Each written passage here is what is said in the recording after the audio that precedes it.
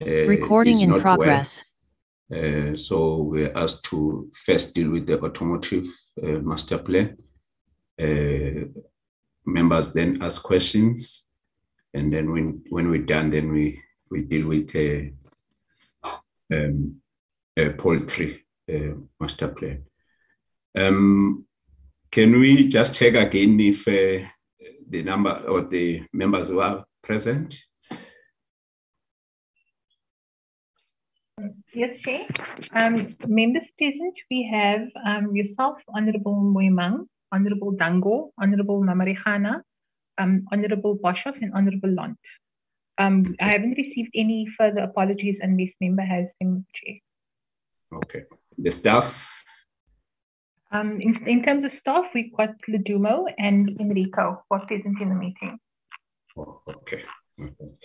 From the department's report, let's start with the DTIC, with the leader of the delegation, and if the leader of delegation can also introduce the team.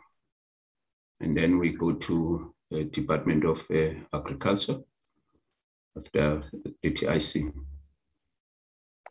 Good afternoon, Chair. Is Tandi Pele. Am I audible? Yes, ma'am. Thank you. Loud Thank and you, clear. Chair. As I've already indicated, I'm Ms. Tandi Pele. I'm the Acting Deputy Director General of the Industrial Competitiveness and Growth Branch. The branch that is responsible for development and implementation of, with my team, Mr. Mkhululi Master Plan and Progress to Date. And I'm here with Mumisa, the Chief Director for Agro-Processing, who's going to be taking us through the Poultry Master Plan, Progress to Date. I'm also joined by two of my colleagues, Mr. Stephen Hannibal, who's been brought in by the minister. He's the DDG in the department, but responsible for another portfolio, who's also assisting us in the implementation of the Poultry Master Plan. I'm also with Ms. Sukiswa Kimani, who's responsible for industrial policy coordination. So he's the person that helps us with project management and so forth. And I see Dr. Mudisani from Rural Development. He's here, Chair. He's Chair, and we've got a couple of colleagues from the IDC and the NEF, but they are joining as observers to the meeting because a lot of the work we do in the different master plans have got a lot of synergies in what they do from a financing perspective and support perspective. So as a way of an intro, Chair, today we're going to be taking you through the two master plans that have been developed. It's part of a suite of the 6 master plans that as a department we have already approved to date.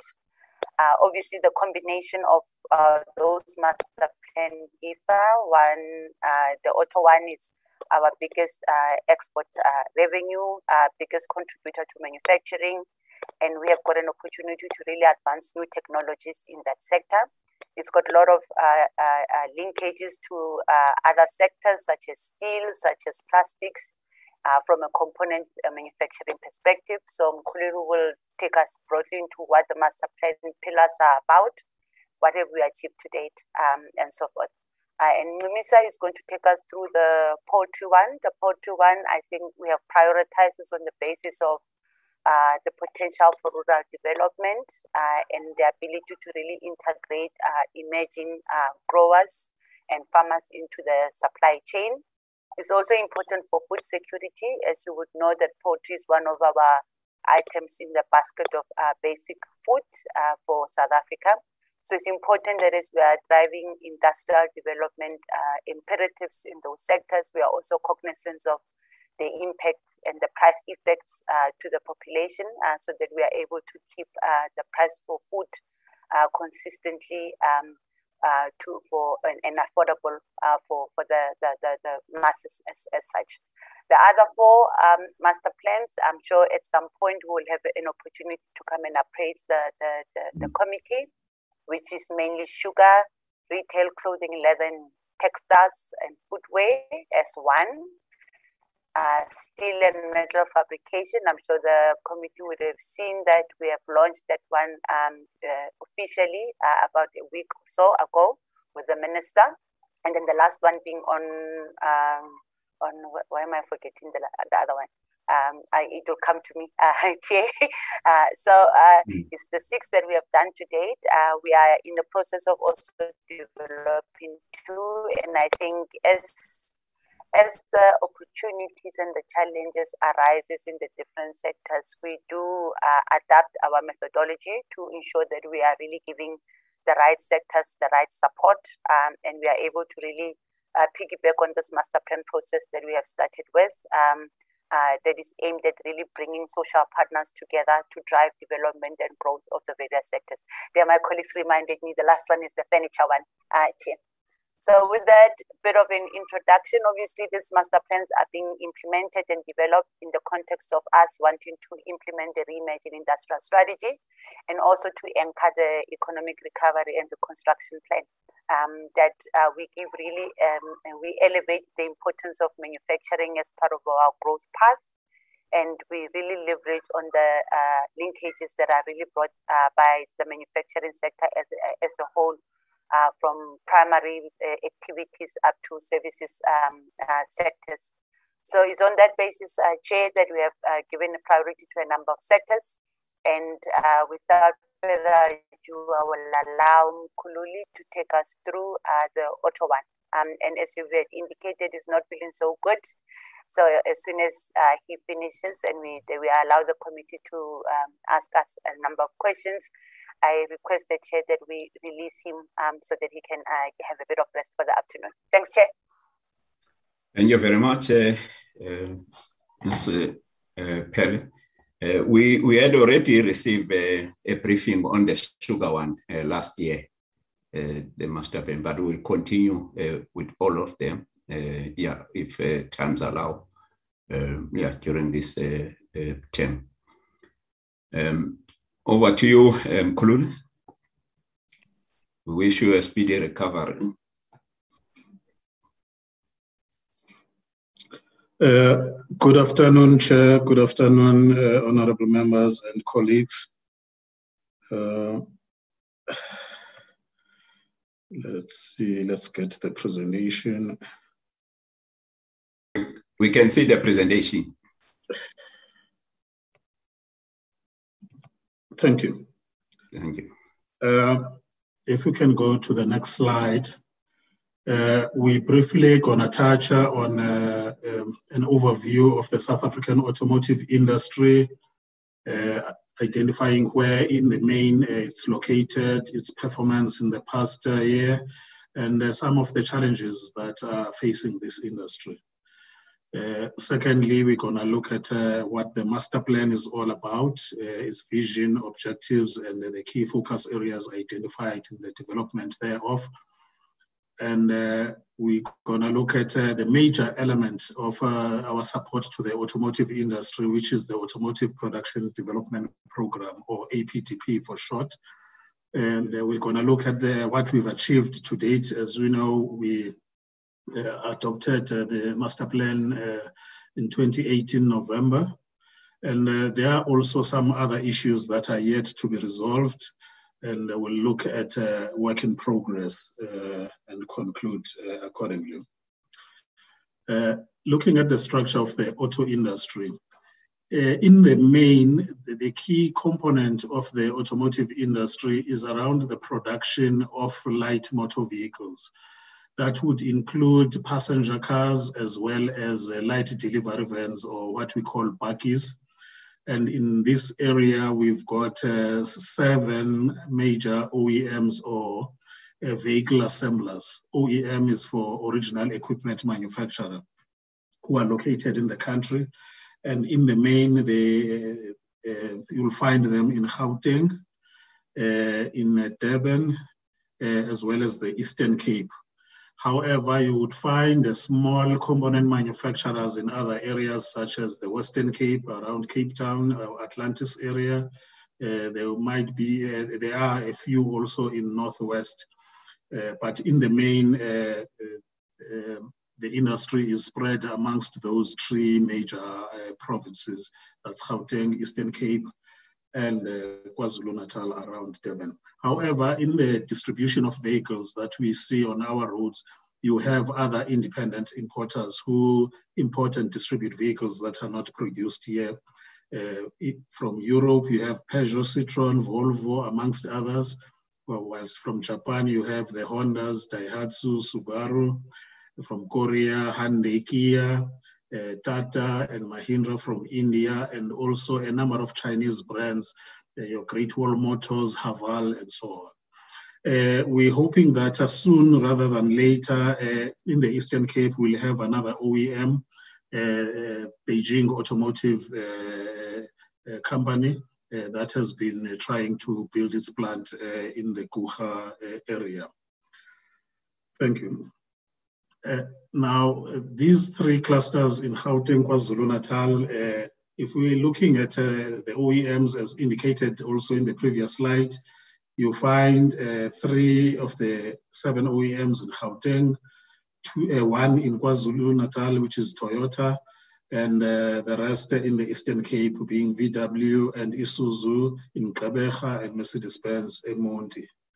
In terms of the component firms that supply to these OEMs, in the main you find most of them around Gauteng. Those in Gauteng and elsewhere don't necessarily only supply those OEMs in Gauteng. You'd find that they also supply other OEMs in other regions, but they are themselves located in those regions. Most of them in Gauteng, followed by the Eastern Cape and KwaZulu-Natal. In terms of the motor vehicle park, on our roads, registered vehicles in South Africa, we have about 12.4 million vehicles, of which most of them are in Gauteng, about 38.5%. That is vehicles, some of them are quite old, but the entire vehicle park of vehicle fleet in South Africa, most is in Gauteng, understandably so, with the population density and the economic activity around. KwaZulu-Natal, 13.3%, and Eastern Cape, 6.6%. Now, if we look at light vehicle production as a percentage of total production, in 2018, we produced about 582 units for the entire year, calendar year. Most of the production came from the Eastern Cape, 43.3%, 33% in Gauteng, and 23% in KwaZulu-Natal. Remember, in KwaZulu-Natal, there's only one OEM. And in terms of exports, as a percentage of total exports, of which we exported about 350,000, most of the exports came from the Eastern Cape, followed by Gauteng and KwaZulu-Natal. Now, let's look briefly on the performance of the auto industry in 2020. Yes, 2020 has been a difficult year with the onset of COVID-19 and the attendant lockdowns, not only in South Africa, but across the world. However, the industry still contributed about 4.9% to GDP, down from 6.4% to the previous year. The split there is on 2.8% in manufacturing and 2.1% on the retail side. The industry accounted for about 19% of manufacturing output and almost 14% of total exports from the country. Last year, the industry employed about 106,000 people in vehicle and component production, down from about 110,000 in 2019. Yes, there's been a loss of jobs in the market, but the industry by and large has managed to maintain its production capacity.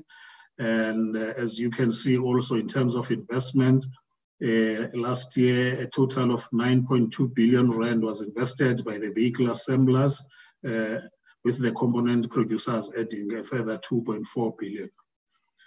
In terms of global production, South Africa is quite a small producer or producing country at number 22 with a 0.58% of global production.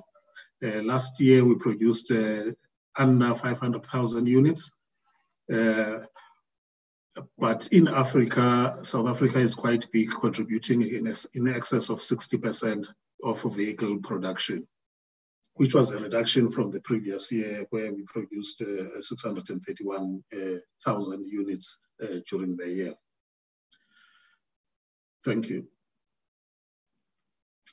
Now, whilst we have this auto industry in South Africa, however, there are nagging challenges facing the industry here. One being that South Africa remains a rather very small market, less than 0.6% of the global market. And also to complicate matters, we are very far from other markets to which we export. We find that our exports in the main go to Europe, which is quite a distance away. And that also puts on other competitiveness issues like logistics costs, and also in terms of the components that are used to build these vehicles. Whilst we produce a sizable amount locally, but some of these components have to be brought in from abroad. So that puts the local industry in not so good a position in terms of inbound and outbound logistics costs. Whilst the regional market has major potential, however, it is undermined by the absence of a common automotive regime. Most of if not all the countries in the continent do allow the importation and distribution of used vehicles. Even in SACU, some of the countries, Lesotho, Botswana, and them allow the importation of used vehicles, be they from the East or Middle East. That affects the total market. And one other complication that we are seeing recently is also that some of those vehicles, whilst destined for the neighbors, end up being driven on a local road, whilst we as South Africa do not allow the general importation and the distribution of used vehicles. Also, secondly, the local value addition or local content in the vehicles that are produced locally is rather low, at about 40%. Which I think is something that we need to actively address if we are to create a further employment in the industry. Also, some of the markets that we export vehicles to are introducing stricter emissions standards. Some of the countries have indicated that in the next few years, they will stop or totally ban the importation and distribution of vehicles driving on petrol engines or diesel engines in favor of the new energy vehicles, mainly your electric vehicles, because of tighter emission standards. Now, we don't produce such vehicles as yet in the country, so that puts the business cases for the local assemblers at a risk. And also we find that coupled with stricter emission standards, there's growth of telemetry and movement towards autonomous vehicles or high innovation or technology products, which currently we don't produce much of in South Africa. And also it is notable that there's more that can be done in terms of empowerment in the automotive value chain in South Africa. Thank you. Now, the Automotive Master Plan was adopted and announced in November 2018 following a period of just over 2 years of intense, rigorous engagements by the stakeholders, In the main, NAMSA, NACAM, NUMSA. NAMSA and NACAM represent the vehicle assemblers and component suppliers. NUMSA is the major labor union in this industry. And of course, the government in the main, the Department of Trade, Industry and Competition. We agreed as the stakeholders on a Vision 2035. By that vision, why 2035? We're looking at approximately 2 model life cycles in this industry. Generally, vehicle production runs over a 7-year period in this industry, and after 7 years, a new model gets introduced. So we're looking at a globally competitive and transformed industry that actively contributes to the sustainable development of South Africa's productive economy, creating prosperity for industry stakeholders and broader society. That is the vision that was agreed upon. And that vision will be, the master plan itself has 6 objectives. One is to increase production volumes in the country to at least 1% of global production. And according to projections then, we're projecting about 1.4 million units to be produced in South Africa by 2035. Because with higher volumes of production, economies of scale, it becomes easier to localize some components, and therefore, and also the attendant employment creation across the value chain. So we know, however, nobody anticipated what would happen in 2020 when we had these objectives. However, they are the objectives of the master plan. We have to try see them through. Secondly, for South Africa to have an embedded sustainable industry, increasing the local content to about 60% is required.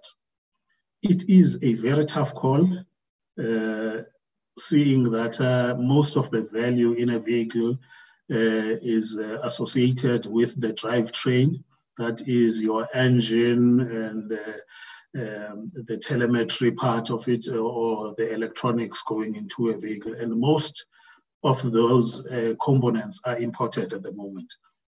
Because of our volumes, it's becoming a rather a difficult proposition to localize the production of such components. However, we think there are opportunities to increase that local content from the current 40% by localizing a variety of components. Thirdly, if we can increase that production to 1.4 million units and increase local content, we think it is possible that we can double employment in the industry to about 220,000 persons involved. Of course, in the vehicle assembly line, there are fewer people, with most people employed in component manufacturing. Currently, you have a split of about 30,000 in vehicle assembly and 80,000+ in component production. And we think that with the increasing local content and the higher volumes of production, we stand a chance to increase employment. It also becomes important to continue improving manufacturing competitiveness levels to that of leading competitors. We're competing with other jurisdictions like Thailand and others who are quite competitive in many of the vehicles that they produce and that we produce in South Africa. We continuously have to ensure that manufacturing competitiveness practices are improved and enhanced all the time. The number 5, we need to transform the industry across the value chain. And in doing so, we would identify specific areas to commence with. There are various areas where we think that transformation can take place.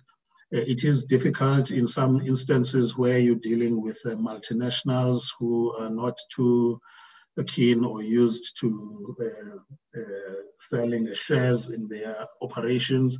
But we think that in terms of employment, in terms of skills, having people in management positions and others, and bringing in new component suppliers into the industry, new ones that are locally based, that are empowered, is an opportunity that needs to be explored.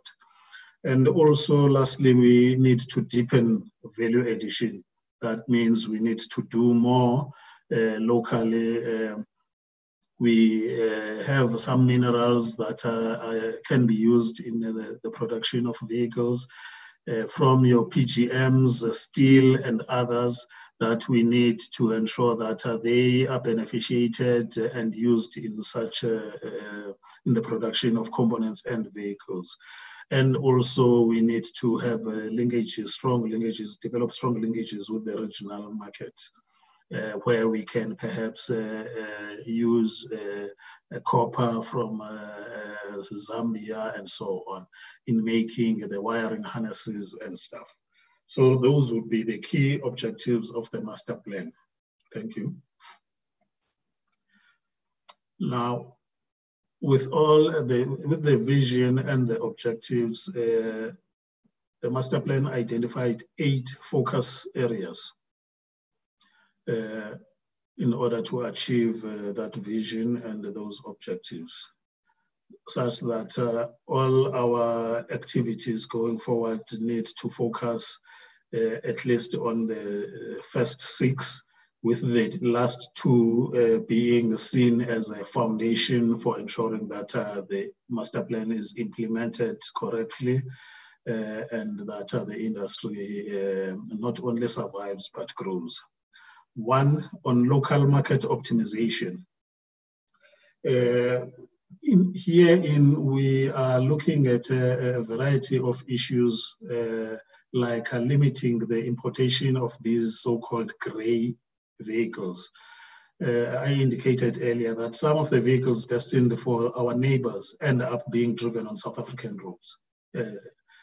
Now we need to strengthen law enforcement, registration of vehicles in that sphere, so that those illegal imports into the country are stopped, so that our market is available for the industry, is not diluted by such grey imports. That is just one of the activities that we'll be looking at under local market optimization. Secondly, we need to develop the regional market. Currently, there are engagements on rules of origin related to the African Continental Free Trade Agreement, with the aim of ensuring that trade in autos happens in a fair manner that also benefits South Africa. There are also ideas of forging bilateral and multilateral agreements, or what one might call also an automotive pact, with identified countries who are beginning also to produce vehicles in their jurisdictions, wherein, as South Africa, will be supporting those activities, and also over time, as they develop, be able to source some of the componentry from those countries. Countries such as Ghana appear to be first movers, as they have recently adopted a policy that supports the creation of an automotive industry therein. And to that extent, some of the local vehicle assemblers are now exporting components for final assembly in those areas. We think that there is a possibility to include other countries as well, such as Kenya, for example, and others. So we need to develop that regional market. On localization, in the quest to increase local content to about 60%, we are identifying a number of components that currently are being imported that we think can be localized. In this instance, it becomes important at times to encourage the vehicle assemblers to jointly source from a supplier that may localize so that at least there's a sizable volume, enough volumes for that supplier to grow in South Africa. There's a number of components that are being identified where business cases are explored, and with a view that they will see further localization of such components. They would range from carpets in a vehicle to sun visors to seats and others. So continuously we're looking at opportunities to localize some of the components that are used in vehicle manufacture. Of importance also is to ensure that our infrastructure in South Africa is efficient and it works well. Because we import a lot of components, we export as well. So we need under this infrastructure development to look at the most efficient way to take the vehicles that are produced, for example, in Gauteng, out of the country, down to the coast, out of the country, in an efficient way, in a way that doesn't increase the costs unduly. There's been a number of challenges in this space. This also talks to the creation of automotive manufacturing parks, such as what we have in Roslyn, and also next to Ford, which was launched recently, where all the suppliers would be located there so that they can be able to supply just in time to the production line of Ford. And they can share some of the common issues, and they would be quite close to the plant itself. So on infrastructure development, there are such issues that we look at, looking at the port infrastructure, rail infrastructure as an example. 5, industry transformation.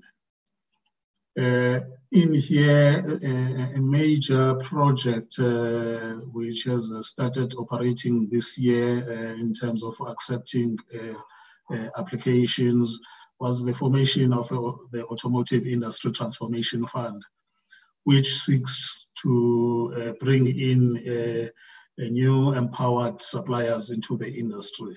So they will provide not only funding, but also the vehicle assemblers commit a market for that production. So if a company gets support to buy the required machinery and so on under this program, they would also be linked to an OEM or OEMs to which they will supply that product. Because having the capacity but not the market is not good at all. So the provision of a market for such empowered companies over time is an important part thereof. And also opening up the market to new players, to previously excluded people, is one of the issues being looked at under industry transformation. Then new technologies, we're talking new energy vehicles such as hybrids and battery electric vehicles. We're talking new technologies in communication such as telemetry that we need to prepare for localization of such technologies, and also skills remain important. With the advanced technologies in these new products, the kind of skill requirements changes over time. And not only in the production, but also in the servicing of such vehicles. Gone are the days where somebody would come with a big spanner and a hammer only, but now they come with a computer, plug it in your car, identify where the fault is. So we need to also ensure that the requisite skills are developed in the country. And then number 7, institutionalizing the master plan to ensure improved monitoring and evaluation. To this extent, we have an executive oversight committee, which is chaired by the Minister of DTIC, wherein also in that committee, the leadership of the industry and labor sits. Currently, this meets 4 times a year to look at implementation issues, see what could be the blockages that need intervention, basically to ensure that the master plan is being implemented and that we are on our way to achieving the objectives. So we've institutionalized the master plan. The EOC came into operation almost 2 years ago in 2019. And we have, as part of that, 6 working groups. Each working group has got a focus area according to the 6 above focus areas. We have a working group on local market optimization, regional market development, localization, and so on. So that is in place currently. And lastly, we needed a supportive policy. As you would know that in the past, since democracy, we've had what we call the MIDP, or Motor Industry Development Program, that came into operation in September '95. And then we changed it to APDP, effective 2012. We still have the APDP, but in order to focus it to the new vision and the objectives, we needed to make amendments to the APDP as we had it, so that now we reward more local value addition and so on. So the amendments to the APDP needed to be made as well as part of implementing the master plan. Next slide. What have been achieved to date? Well, as I indicated, the EOC and 7 working groups are operational. The Transformation Fund is operational. Currently, the contributors to the Transformation Fund are the vehicle assemblers, but we are in the process of also including component suppliers. So from the initial value indicated when this was launched, now the component suppliers would add on to that fund as well. Thirdly, in support of the regional market, we have included the exportation of semi-knockdown kits under the APDP as well. Semi-knockdown kits are basically where a vehicle is produced locally, fully produced in one instance, and then disassembled to the various major components, put in a container and exported for final assembly in the destination. Or a vehicle is produced, but it's not fully produced in the country. The body is made, it's painted, but some components are not assembled into the body. It's all put in a container and exported for final assembly in the destination country. So initially, this was not allowed under APDP, but since February this year, this is allowed, and that supports the final assembly in the various countries in the continent that I've spoken to. They are still at the initial stages of a vehicle assembly or motor production, and therefore they would start with those kinds of activities, SKD operations. And on the APDP, the regulations that were published earlier in the year, and the APDP 2 as amended should be coming into force next month. Also, as part of the APDP, we have the Automotive Investment Scheme, which is also coming into operation from next month. These have been amended in line with the master plan vision and objectives. Thank you. And on the APDP amendments, in the main, it remains with the key 4 elements.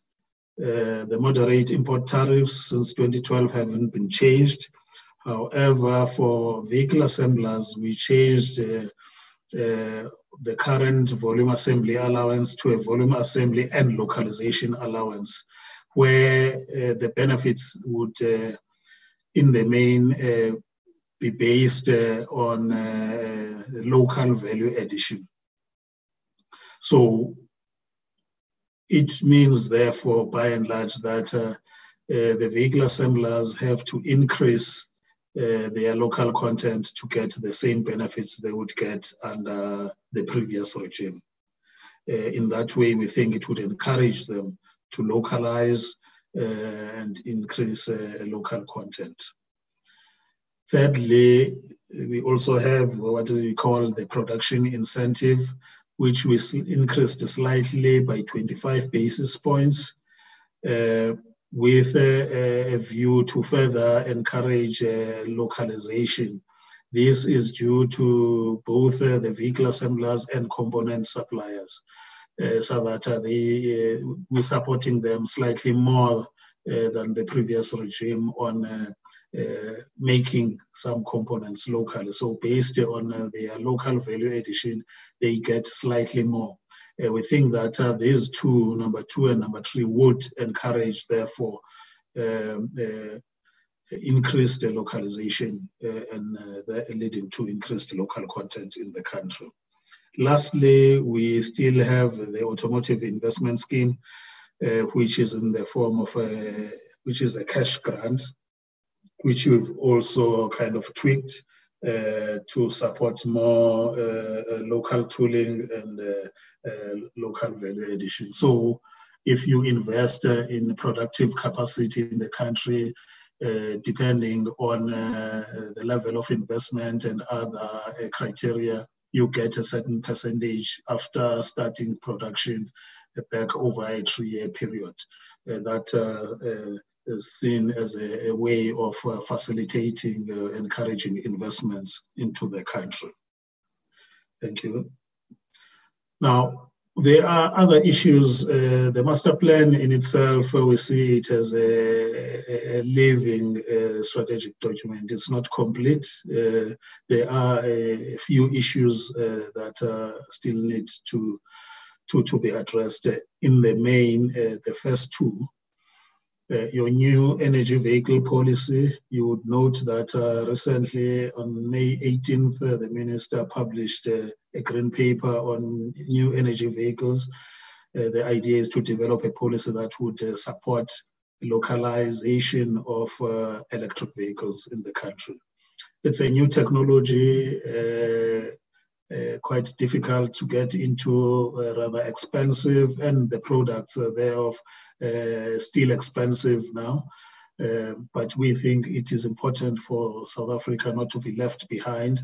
Otherwise, we might find the local industry not having enough of a market, and we might find ourselves being net importers where we buy these electric vehicles and the related products from abroad.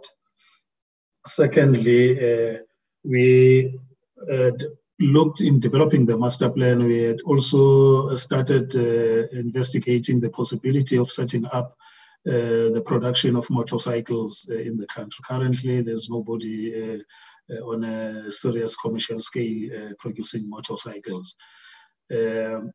We were almost ready to include them in the APDP. However, we still need further engagements with players in this area. And you would note that now there's even better opportunities with the lockdowns and the growth of product deliveries from stores, from restaurants.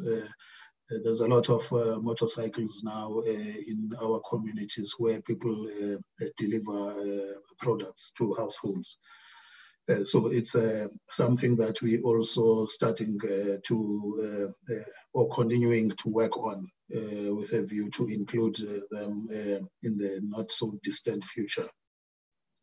However, also linked to local market optimization, there are two areas that we focusing on dealing with the used tire imports. We find a lot of these passenger tires being imported and sold everywhere.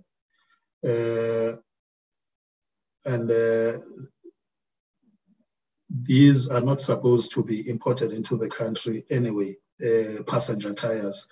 We had allowed the importation of truck tires for trading, but not passenger tires, but we still find them here. And also the used vehicle imports, mainly it would be vehicles that come through our ports destined for the neighboring countries, but end up in South Africa. These are some of the issues that still need to be properly addressed. Thank you. Now, what has happened?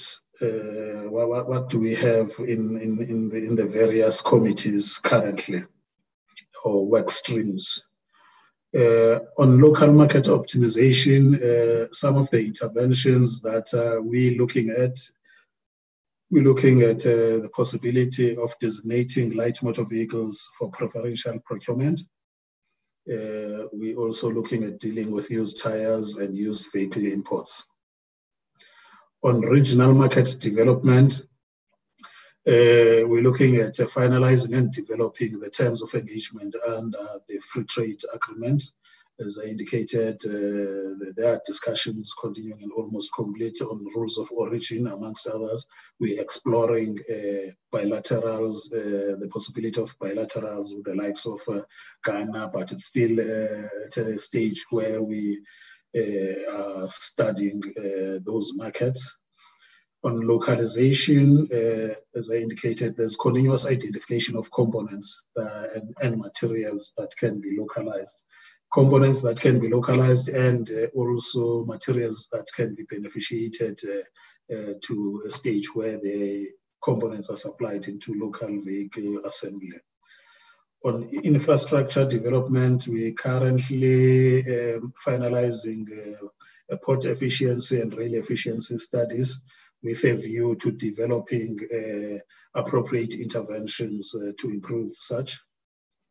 On industry transformation, in the APDP now, as against the past, we have a BEE requirement as contained in the regulations, and in the guidelines we try to expand on the specific levels to be achieved to encourage transformation. And under the AITF, there are at least 12 applicants that are being evaluated. In May last month, the minister indicated that there were 4 that were due to be supported. Under AITF, 2 have been finally approved. 2, there's just a few things in principle, they are supported. There are a few issues outstanding, but shortly in the next few days or so, those will be finalized, whilst there are more than 6 others that are being evaluated for support under the Transformation Fund. On technology development, in the main there, currently we're looking at developing an NEV roadmap flowing from discussions that led to the green paper that was published on the 18th of May. The idea is that shortly we should have a firm policy on how we're supporting electric vehicle, not only distribution, but local manufacturing. On skills development, working with a variety of stakeholders like higher education and training, there is a skills audit taking place now with a view to developing appropriate interventions for the industry shortly. Thank you. So in conclusion, the industry is showing signs of recovery from COVID-19 lockdowns. As you can see earlier, whilst in 2019 we produced more than 600,000 vehicles, in 2020 it was about 440,000 units, which is a serious drop from the previous year. But we're showing signs of improvement also on vehicle sales. There are a number of localization efforts being pursued, also working with other master plans. For example, the steel master plan, where we're looking at developing appropriate steel that is used, that can be used in automotive production. And competitiveness enhancing initiatives are continuing. We have an automotive supply chain competitiveness initiative that looks at firm level competitiveness improvement that would continue, and there are more in the pipeline.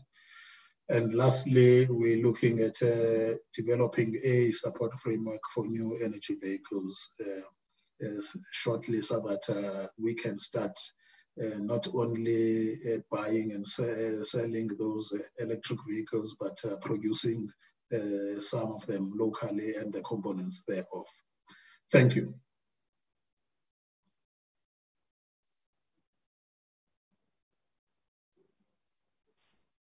Thank you very much for the presentation. Though it was thin in terms of the content, written content, but there's more information as you were elaborating. We would like the other way around, that we have more information written, so that even outside the meeting, we can follow up on the report or the briefing. We can read on our own. Then at least you will be thinner in terms of elaborating, because more information would be contained in the slides that you present.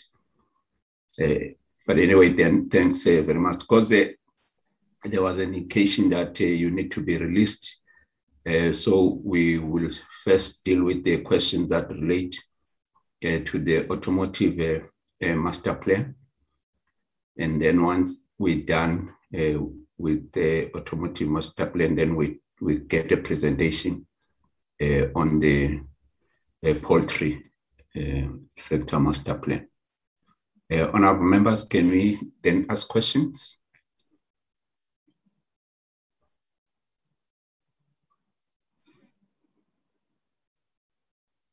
Am I audible? Oh, yes. Yes, you are audible, Chair. I usually hate that thing when a person asks, am I audible? But now it was so quiet.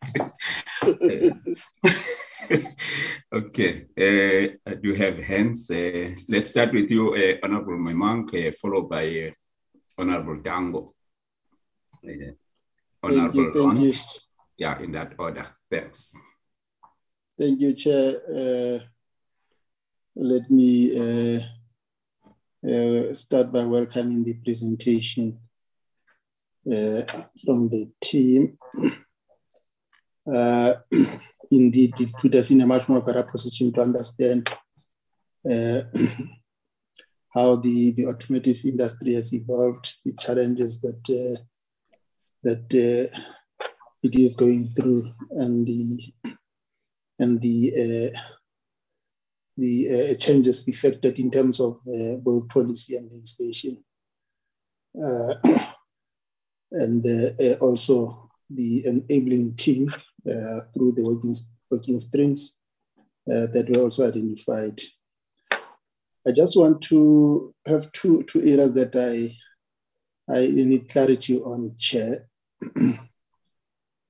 The first one relates to the point that was raised around the I think it's the energy driven vehicles.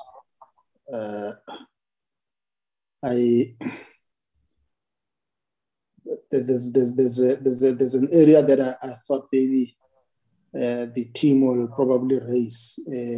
What is the involvement of the transport sector in this area? Because I want to believe that like as you indicated when you started, you did indicate that at the level of the poultry master plan, the Department of Rural Development and Agriculture is on board. I couldn't get that when it relates to the automotive industry. I'm raising this point because in certain areas you'll find that the misalignment of policies, which might be struggling across various government departments, sometimes it is an inhibiting factor in terms of ensuring that there is a one common message that is preached. So I needed to get a sense from the team in terms of is there an alignment? Because even the transport department is talking about the electricity-driven cars. So is there an alignment between what the Department of Transport is doing and also what the Department of Trade and Industry is doing? Because the issue around alignment of policies is quite important. The second one relates to the issue of localization, as it was raised. One of the areas that we have identified in our country is the impact of the structural limitations that inhibit the growth of our economy. And I want to believe that it has also inhibited localization. And in that way, I'm much more interested to get a sense in terms of in order to address this structural reform, there might be a need for the plan to have a targeted approach in terms of confronting the structural reforms on the automotive industry. And it could relate to two areas. The first one will be stimulating local business for the automotive industry to procure from and also support economic growth with a view to ensure that we increase automotive demand. In addition to that, this could also assist in addressing the low-hanging fruit, such as scrap metal localization and rail and port efficiency. This issue, I want to also believe that it could also relate to what are the opportunities that are there in terms of the special economic zones around this automotive industry program, which I believe that it could be used more efficiently. But I think the challenge is, we have small suppliers that has access to these advantageous zones, particularly because with this advantageous zone, it could lead to higher production cost and limited exposure to technical expertise. But when they are part and parcel of the zones, then it means there will be those advantages that this master that this master plan could talk to the small suppliers. For example, let's talk about the preferential electricity pricing and consistent power supply, a typical benefit to these special economic zones. So it will be important to get a sense in terms of from the DTI process, this administrative burden that sometimes inhibit small enterprises. Is there a targeted approach to ensure that there is a driven approach to bring this small suppliers on board? The difficulty that we have is that this small supplier sometimes has a limited administrative capacity. You could relate to a number of areas, whether it is a pure issue of administration, whether it is VAT, whether it is refunds, whether it is incentive schemes. But I think the point that I'm making is we need to be able to ensure that there is the will that is displayed by the team to be able to ensure that the automotive visions and objective as stated, it has the will to target or even implement regulations that will be able to ensure that we confront this inefficiencies of structures and systems that can be able to leverage those opportunities within the small sector. Other than that, I think the other point that I thought I must raise, Chair, is the fact that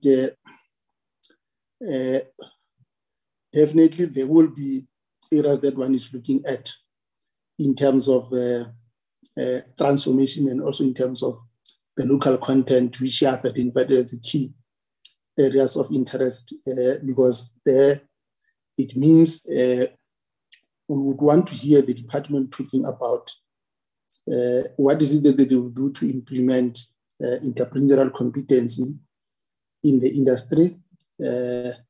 You talked about skills development, which definitely relates to the approach to targeted approach in terms of education and training, which obviously can lead to successful SME policy within the sector. Thirdly, I think the support should also be differentiated by sector, whether it is in terms of size, whether it is in terms of skills, whether it is in terms of experience. But it is important that even in terms of differentiation, it will be important to hear from the department as to whether they have the differentiated approach in terms of different stages of business growth that one would expect to be taken into account if you want to broaden the scope in terms of the business growth around SMEs within this sector. But other than that, Chair, I think indeed the master plan, in a nutshell, one can agree that it does appreciate the need for an agency around driven, meaningful localization. And what will be important, Chair, is the local automotive industry that is able to grow beyond our borders. What is it that we can do to be able to tap into the African Continental Trade Agreement, particularly starting at the regional level? I think that will be quite important as a window of opportunity in terms of growth, because it is important that we appreciate that, look, the policy the plans and the legislation alone is not enough. But I think what is quite key from me is the will, is the volume, is the upskilling that has to be across the world to unlock the full potential of the local automotive industry. Thank you, Chair. Thank you very much, Honorable Moima. Honorable Dango. Thank you very much, Chair. Honorable Moimang, being intelligence, have taken most of my questions. However, I want to emphasize on one area, Chairperson, is low carbon emission production for the overseas market where we're exporting to now becomes important. So that means we're going to have to retool internally to do that. Having said that, if we're looking at low carbon emissions for export to Europe, are we then not also having to look at low carbon emissions locally and in the African continent? Now, if we're going in that direction, is there enough filling stations and fuel to supply and to support these kind of things? If we put more pressure onto the electricity supply grid, it could actually create a further problem. Then I think, Chairperson, the question of localization becomes very, very important. Is the manufacture of parts and components in South Africa for export, one, and for local manufacture, two. Thank you very much. Thank you very much, Honorable Dango. Honorable Lont.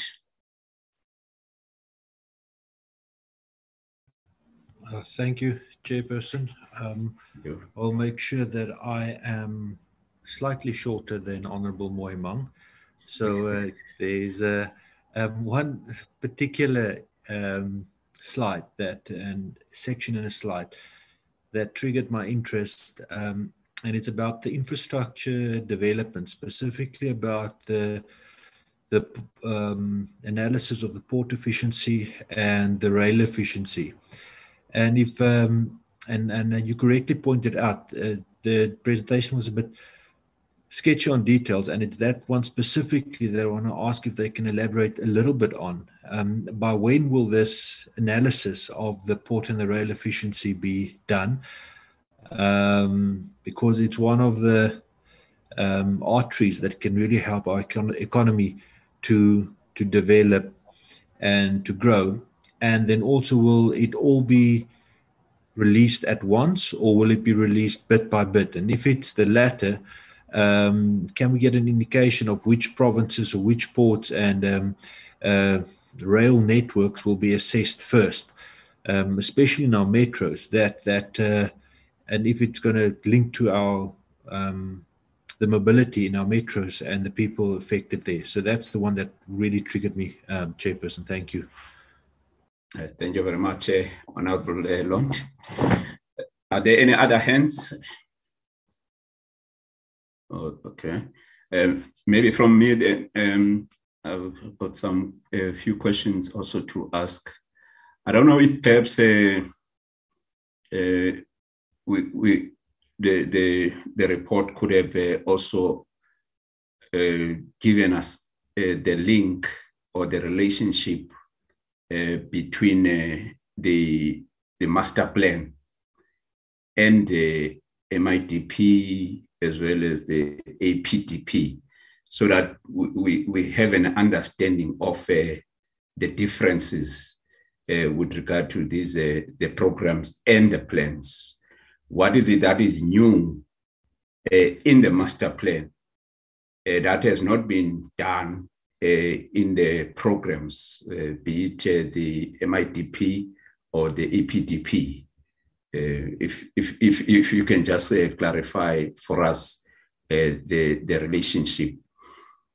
I just assume that those programs, I may be wrong, those programs, the MIDP, which was then replaced by the APDP, were actually dealing with the same issues that the master plans of the automotive sector is now dealing with. And if that is the case, I therefore do not really see much progress, taking into account that there has been these programs before, and now you have master plans. Because now when you talk about 2035, it's a long time. I don't know if I'll still be alive, but these are not for me in the first place. It's too far, 2035. They say a revolutionary is a perpetual optimist, Honorable Chairperson. Oh, okay. All right. I would be more interested on what is going to be happening, because in my understanding, in terms of the reimagined industrial strategy, that strategy is about also creating jobs now, not in 2035. I think at the center of the reimagined industrial strategy will be to create jobs, because we have challenges of jobs currently. So it's a bit disappointing when we talk about the vision 2035, and when you see what is happening, what has been achieved so far. Still a process. For example, talking about the identification of components that are going to form part, say, of the localization framework of the industry, which is a target of 60%. Now, even with regard to that, the kind of areas that are focused on, you're making example about the carpets. We thought that you'll be talking too much actually about the parts of the car, not just carpets and all those small things. Given also that these are companies from, say, for example, Mercedes-Benz, BMW, VW, these are German-owned brands. And there's a tendency with these countries of being proud, even with those carpets, they will want those to be identified with their origin, countries of origin. I don't know if it won't be even difficult to even have those carpets made locally. Given, I mean, I from the Eastern Cape, I know VW and Mercedes-Benz. I don't know if there's any change now, even with the managing directors of those companies. If one is retiring, they would get another one from Germany. They won't advertise here in the country, for a managing director. They would want a managing director straight from Germany to come and manage their plants here in South Africa. So I'm saying I'm doubtful if they would even want some of the components to be made locally in their own cars. But but also linked to this issue of automotives, MIDP and APDP. I know, for example, we're still going to get a briefing on the poultry. Already in the presentation of the poultry, in terms of the institutional arrangement, there's a council that is responsible for monitoring the implementation of the pillars of the poultry sector master plans. And I see here in the presentation that it's a matter that is still being considered. There's no council as far as the presentation is informing us. Yet for me, the automotive sector should have been there. I think it is a first to have a master plan. Beside the master plan, there have been programs around the automotive sector, those that I've mentioned. So I don't know, in terms of institutional arrangement, how were those programs being monitored and evaluated in the absence of a council as an example of the poultry sector. What I would also be interested in is how much is government putting to ensure the success of the automotive sector, and also in terms of the value chain, those that are also part of the sector itself. If you go down, including the SMMEs, whether they getting anything, but also whether the funding goes to each company or it goes to a cluster, or is it going to each of the companies that are part of the automotive sector? In the report itself, with regard to the transformation fund, we're expecting that you would give us a breakdown in terms of the fund, how much goes to which companies in each of the provinces. Yeah, that kind of an update. But also the issue, I think Honorable Lund also spoke to that, but I think I must repeat it because I also raised this matter when the department came to present their annual performance plans. The issue, for example, of a Buffalo City municipality, where, I mean, Mercedes-Benz is one of the biggest exporters, but the port that they rely on, Transnet has not invested in that port for 50 years. How then do you ensure the success? I know I was informed that on Thursday there's a launch of a new C-Class there, but I'm sure those are the issues that the Buffalo City municipality will also be raising. How do you link up with the entities such as Portnet or Transnet, which is a parent company, so that they also assist in ensuring that this master plan succeed. You also spoke about the importation of used vehicle by some countries in our region.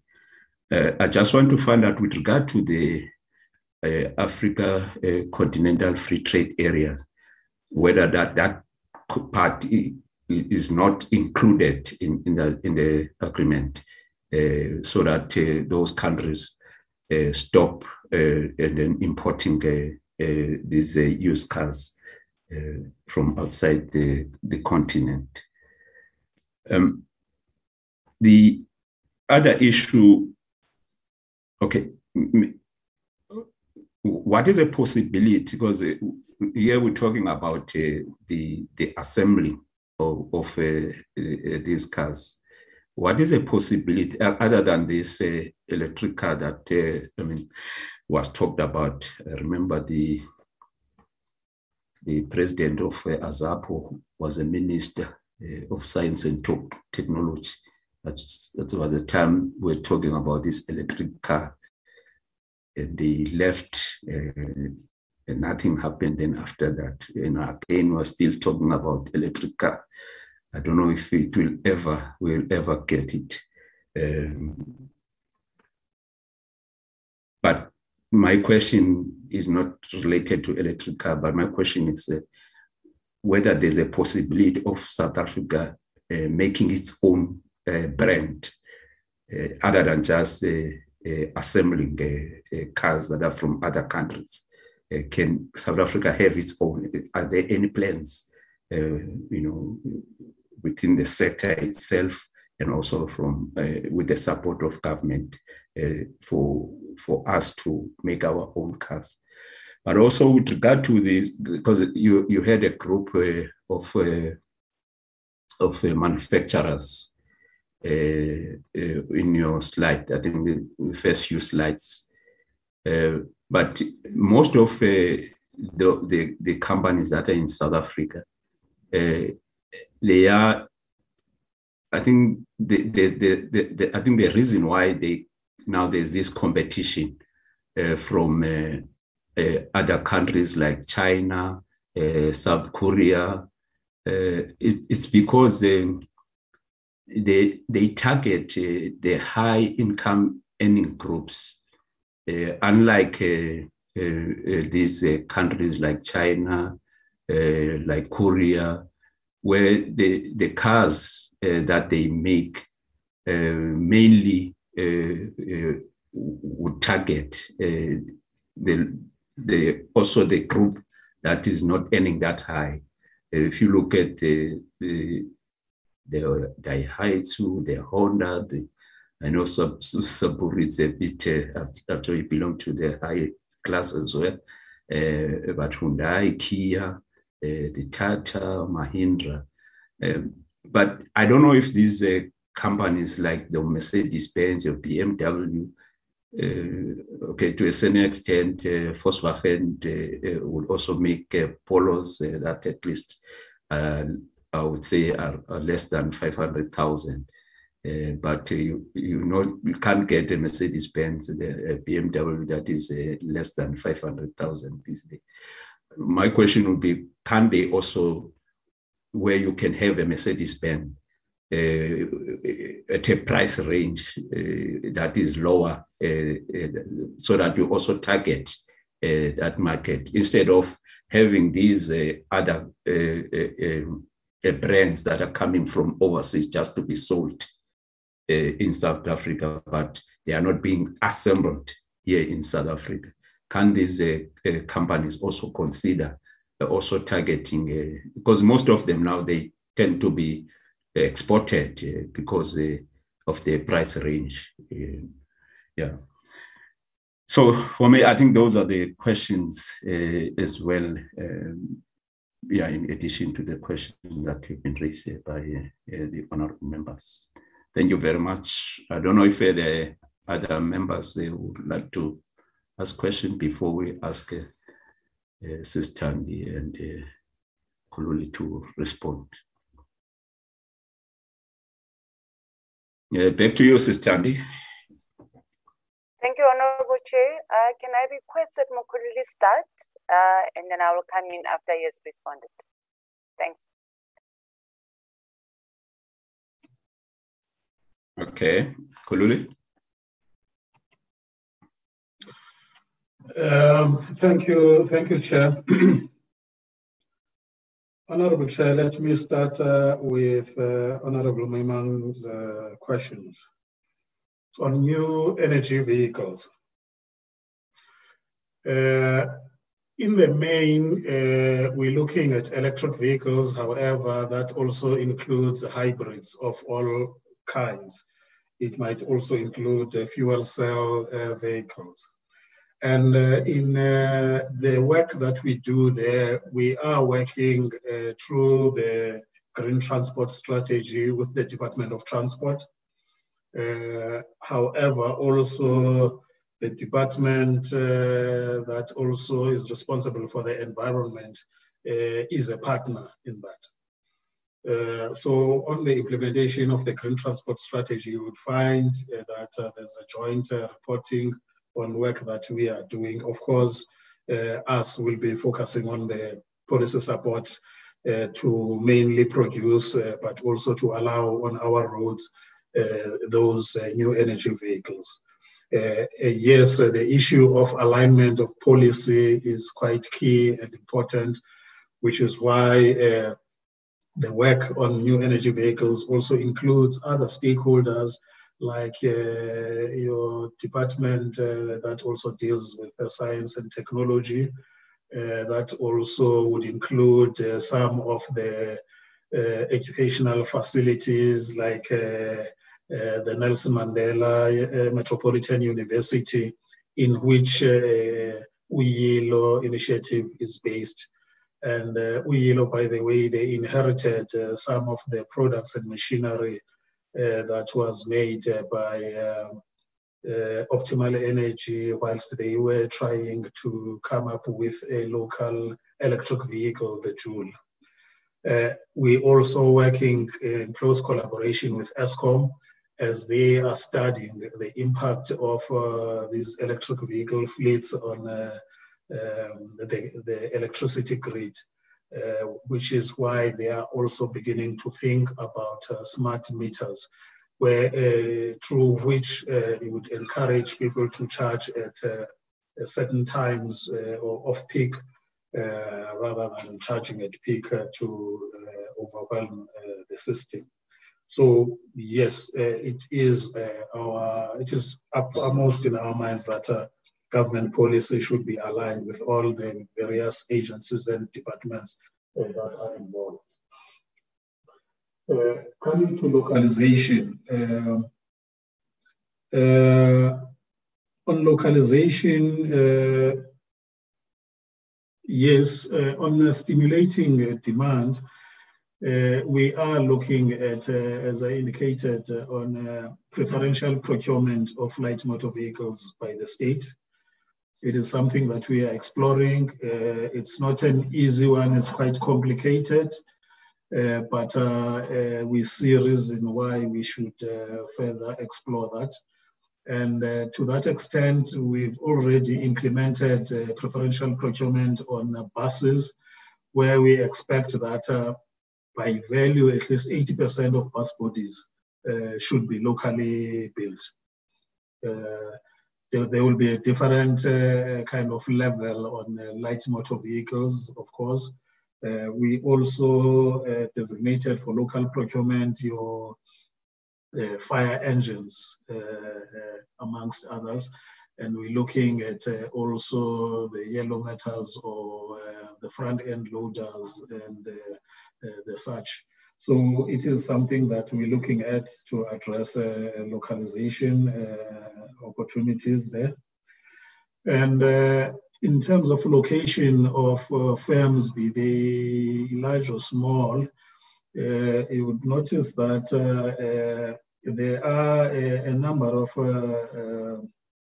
production hubs or parks that were created, starting with the Roslyn one, which is in Roslyn, managed by the AIDC, where a number of suppliers that would supply in the main closer to them, a BMW, a Nissan, and a Ford not so far, but they also supply other OEMs in other provinces.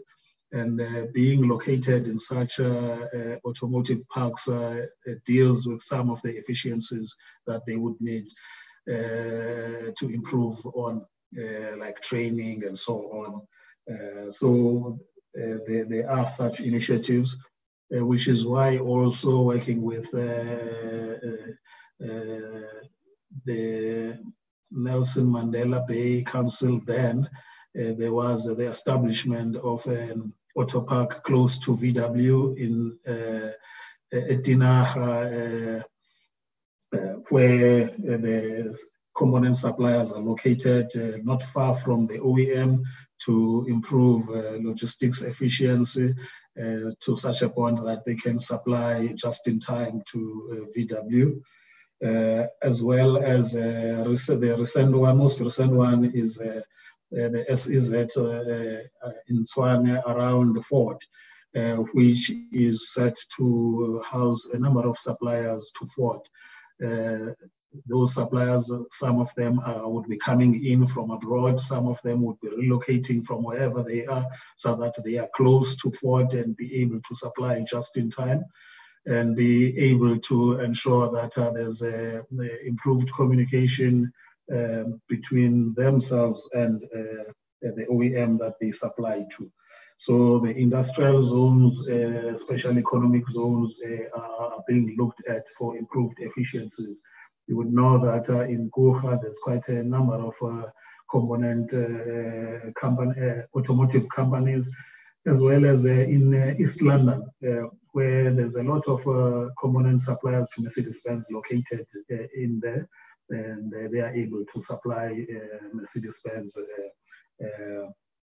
more efficiently. However, some would still prefer to be outside of those zones for a variety of reasons. Some you would find that they manage to acquire land more efficiently outside, and so on. For example, there's one company that's just set up base in Berlin around East London. They had the options, but on evaluation, they decided that Berlin is a better place for them to locate. So there are such things. In terms of supporting component suppliers, SMMEs in this space, as I indicated, we have an initiative which is which was formed and jointly led by the DTIC, NUMSA, NACAM, and NAMSA. That is the component suppliers as well as the vehicle assemblers, which looks at shop floor level interventions, your Kaizens or continuous improvement at the shop floor. Over time, we have now changed the focus to have a specific focus on black suppliers, so that we assist the potential black suppliers in this industry to improve their manufacturing processes, train their managers also, equip them to be able to supply in this industry, because it is quite a finicky industry. Quality deviations are not kind of allowed or tolerated. So we have such initiatives. And also working with the Japanese, we've managed to bring in their experts on such programs like Kaizen to come and assist our engineers based at the AIDC and elsewhere to train them so that they are able then to intervene at the shop floor level, assisting component manufacturers in the main to improve their efficiencies. However, at the moment, we don't have differentiated support per se for SMMEs and other larger ones by and large. If you invest in productive assets, you get what is due to you, whatever percentage, depending on the investment and whether you're supplying the OE, the suppliers or the vehicle assemblers. At that level, there's no differentiation. But in terms of the shop floor interventions, those are in the main targeted at smaller component suppliers, because internally the OEMs and other large first-tier suppliers that happen to be multinational, they have internal capacity that they can tap into. Coming to Honorable Dango, as I indicated on the new energy vehicles or low carbon emissions, the idea is to localize the production of such vehicles in the end, so that we may be able to continue to supply the export market, but also locally. However, we understand that with any new technologies, the investments have taken place elsewhere where there was quite significant support for such development. Areas such as China have been pumping in serious resources into the development of EVs. However, also companies in Europe and so on. So we would find that in the beginning, as we have now, we're importing the electric vehicles that are on our roads. The Nissan Leaf, the BMW i3, the Jaguar I-Pace, amongst others. There are more that are coming in, but our interest is on localizing the production of those vehicles and their components in the country. As I say, we're working with ESCOM so that we can ensure that electricity is not overwhelmed, but also for improved low carbon emissions. But these vehicles themselves emit low carbon, and it would only be on the tires as they hit the tarmac. But if these charging stations can be charged using greener energy sources like solar, then there's more contribution there. It doesn't help much if we're still using fossil fuel to get our electricity that goes into these vehicles. So these are some of the issues that are being explored and investigated. On infrastructure development and the rail and port study, at the moment, as I say, we're almost done with the studies. The idea was for these to be worked through the appropriate working group, such that we can then identify or develop the requisite interventions and present to the EOC for adoption, and then we work on that to make sure that the appropriate intervention is delivered for these both the ports and the rails are improved. And in doing so, we're working with academics that are leading these studies, and in consultation with Transnet, of course. However, in due course, we will be able to report on what has transpired and what then would be the interventions developed. The idea is that during this calendar year, at least on one of these areas, there's a tangible work that has been interrogated, that's been properly looked into, that then we can share. These working groups meet quarterly for now. And each working group is chaired by a CEO of one of the vehicle assemblers, with participation from the other key stakeholders, including other stakeholders such as your ESCOMs, Transnet, and MESA. We will, as the details come through, share such. Coming to APDP and the master plan. In the past, since the MIDP days, we really didn't have an overarching policy or framework for supporting the autos. The program itself became the major part of us supporting the industry. Over time, there was this realization that, yes, you have the APDP, for example, but it doesn't address everything that is required to grow and sustain the auto industry.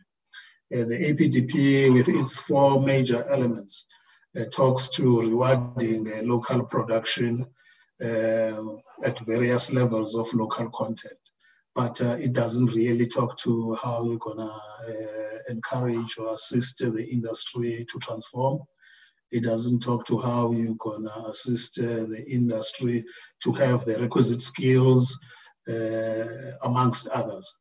So the idea is that you have the master plan that looks at a variety of issues that are required to support this industry, to grow the industry.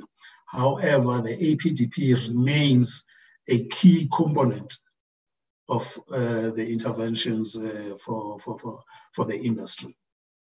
So it is part of the master plan, but there are other elements, like I indicated: regional market development, localization efforts, transformation, an approach to new technologies, to skills, that are beyond the APDP as we have it. So that would be the relationship that the APDP is a key component of the interventions that we have under the master plan. And in terms of an oversight structure, as I indicated, that the Executive Oversight Committee started working in 2019 under the leadership or chairpersonship of the Minister of DTIC. And around the table sits the MDs of the various OEMs or vehicle assemblers, sits representatives from the component suppliers, sits the leadership of labor, NOMSA, and of course the officials from the department in the Executive Oversight Committee. Of course, also the departmental agency, ITAC, which is quite instrumental in the implementation of the APDP. In the EOC has got the 7 working groups that are looking on local market optimization up to skills development. Those working groups report to the Executive Oversight Committee. And those work streams are chaired by the MDs of the various OEMs, and in them sits leadership from the various key stakeholders. And in the working groups, there is participation of other stakeholders that are not part of the key core stakeholders.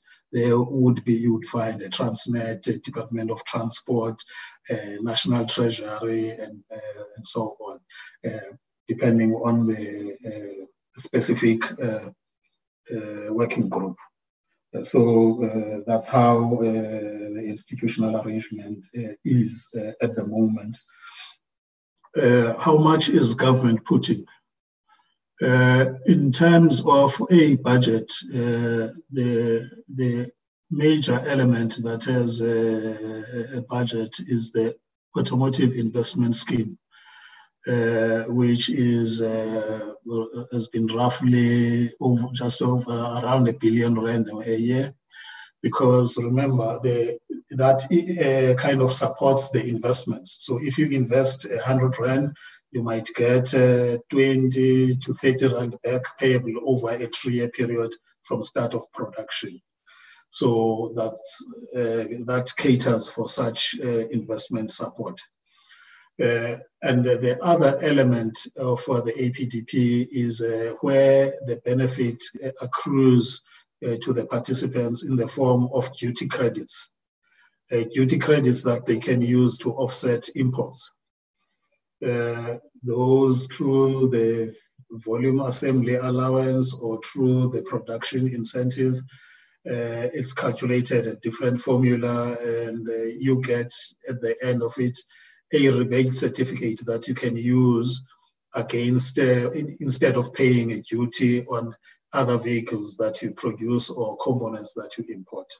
Remember, when the MIDP was formulated, the idea was we understood that not all the components that go into a vehicle assembled in South Africa will be manufactured locally for a variety of reasons. You find that there are global suppliers of such a part, and they would mostly be located closer to where most volumes are. So you have a plant in South Africa producing 100,000 vehicles a year, but you have another plant elsewhere in Europe that produces 5 times that. So it makes sense for a supplier to locate close to where the most volume goes and then export to other smaller plants elsewhere. And so we said, well, to deal with such, and we understand we're quite far from markets in terms of components and so on, we will allow you to offset duties on those components. But also through starting with the MIDP, we encouraged a situation where a local plant doesn't manufacture everything that they need to distribute locally. Before 94, you would find that some of the plants here would be, a BMW would be making all sorts of series vehicles that only would be distributed locally. And one other encouragement for such was the high tariffs that were there, more than 100% at some stage of import duties. So if you bring in a car from outside, you'd be paying double its value just to get it into the car, into the country. So it makes sense then to just assemble for the local market, even if it's 2 vehicles in a year, just to satisfy the local market. However, we encouraged them to focus on models that they can produce at relatively high volumes and import the rest. Hence, you find a Mercedes-Benz only making the C-Class sedan in South Africa and importing the rest, your A-Class, B-Class, the C-Class Coupe, E-Class, and so on are imported because those are sold in relatively low volumes in the country. So they produce the C-Class, but upwards of 80% of that they export. And with the rebates they earn, they use against the imports. So it makes business sense for them.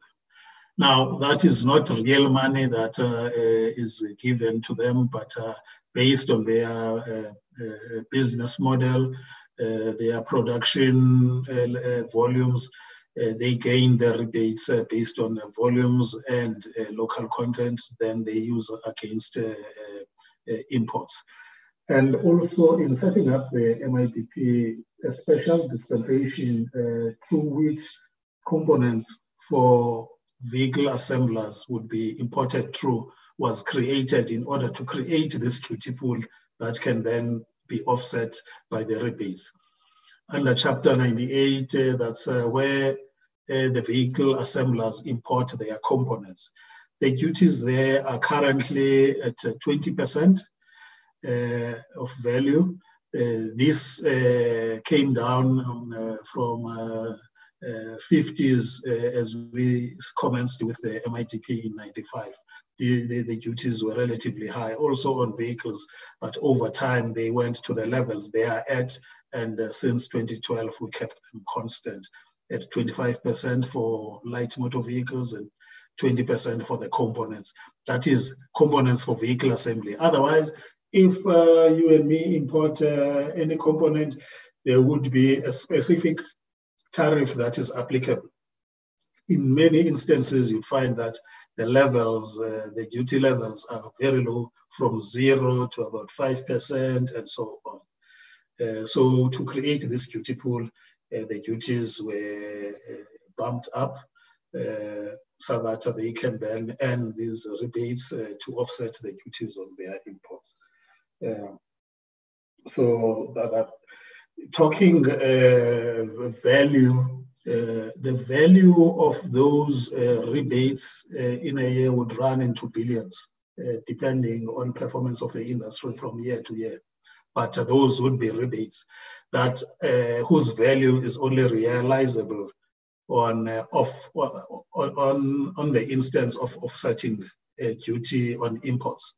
If you don't use it, after a year, it expires. So it has, you realize its value only at the instance when you offset a duty on it. On the AITF, we didn't prepare a breakdown on that. We'll have, at a given point in time, be able to provide a breakdown on what companies, where are they that have been supported. This fund is independently administered. It has its own board and offices and such, but we can provide the details in due course on the breakdown. As I indicated, at the moment, as of yesterday, only 2 were finally approved. 2, there were a few issues that are needed to be addressed, but in the pipeline, there's quite a number of companies that are being looked into. On how it works, we can provide the details. They also have their own different websites where a lot more about the fund is indicated. The used vehicle imports is a political issue that's been not easy to address for a number of years, because in some of the countries, the leadership there feels that in order to afford their citizens some degree of mobility, they need to consider the importation of these used vehicles, which would in the main come from the East, because in countries like Japan, it becomes rather difficult to keep your car for more than 3 years. The taxes rise exponentially, and that is meant to address also environmental concerns. So they come and are exported to various countries almost next to nothing. So they're quite affordable to acquire. And in those countries, the leadership feels that that affords access to vehicles for their citizens. And therefore, they continue to support them. However, we've seen in the recent past, following engagements with officials and the politicians, that some countries are starting to limit the importation of used vehicles, at least by year, where now they're limiting that you can't import a vehicle that's older than 8 years, for example. And they're starting to put duties so that the new vehicles that they assemble can have a chance in the market. So it is a thorny political issue, hence the idea of having bilateral arrangements with specific countries where we can encourage policy alignment as it also affects the market there. On a South African branded car, there's been a number of attempts at that. It is a thorny issue in that in the mass market, our market is dominated by global companies. With the introduction of the MIDP, we as a country, as a government, actively encouraged the OEMs globally to buy back and fully own the local assembly plants. You would remember that in the past, there was a high degree of local shareholding, for example, in Toyota, the Vessel family, in Ford, in VW, and others. However, that with the 7-year cycle of each model became a problem in some instances in terms of investing for new models. Look at it, for example, Mercedes-Benz, yes, they are launching the new C-Class on Thursday, which means the end of the W205, the current model, which has been in the market for 7 years. They have invested for the current model about 6 billion rand. For the new model, they've invested 13 billion rand, and they have started investing about 3 years ago. Now, even before you make or you get your dividends, you'll be expected to also contribute your share of that investment that is required. And for locals, not only in South Africa, but globally, that proved to be a bit of a challenge for local ownership. However, to address such issues in South Africa, we agreed on this transformation fund as a form of an equity equivalent. But that then begins to say we can't avoid the dominance of global marques or brands in the country. Whilst there may be a few locally developed vehicles, but they are not mass-produced. I know there's 2 companies in the Free State that have developed their own vehicles. One is a high-end sports vehicle, which sells for millions. They're selling overseas. and they produce a few handmade vehicles in a time period. And the other one also they're looking at a mini truck that has significant off-road capabilities, but those are low volume vehicles. So the issue is in the market, because it is a global market, it is rather tough, but it's nothing that has been closed, but the resources required to commence a vehicle production can be quite significant. When Optimal Energy was looking at commercially producing the Joule, for example, they were looking at a support that would have come close to 10 billion rand just to set up. So there are challenges, but it is possible, but the resource requirements are quite huge without any surety on market success at the end. When we commenced the MIDP in '95, part of it was a small vehicle incentive, where there was more support for firms that produce entry-level or cheaper vehicles. I think there was a recommended retail price limit of 30,000 then. However, within a few years, there was no uptake of such.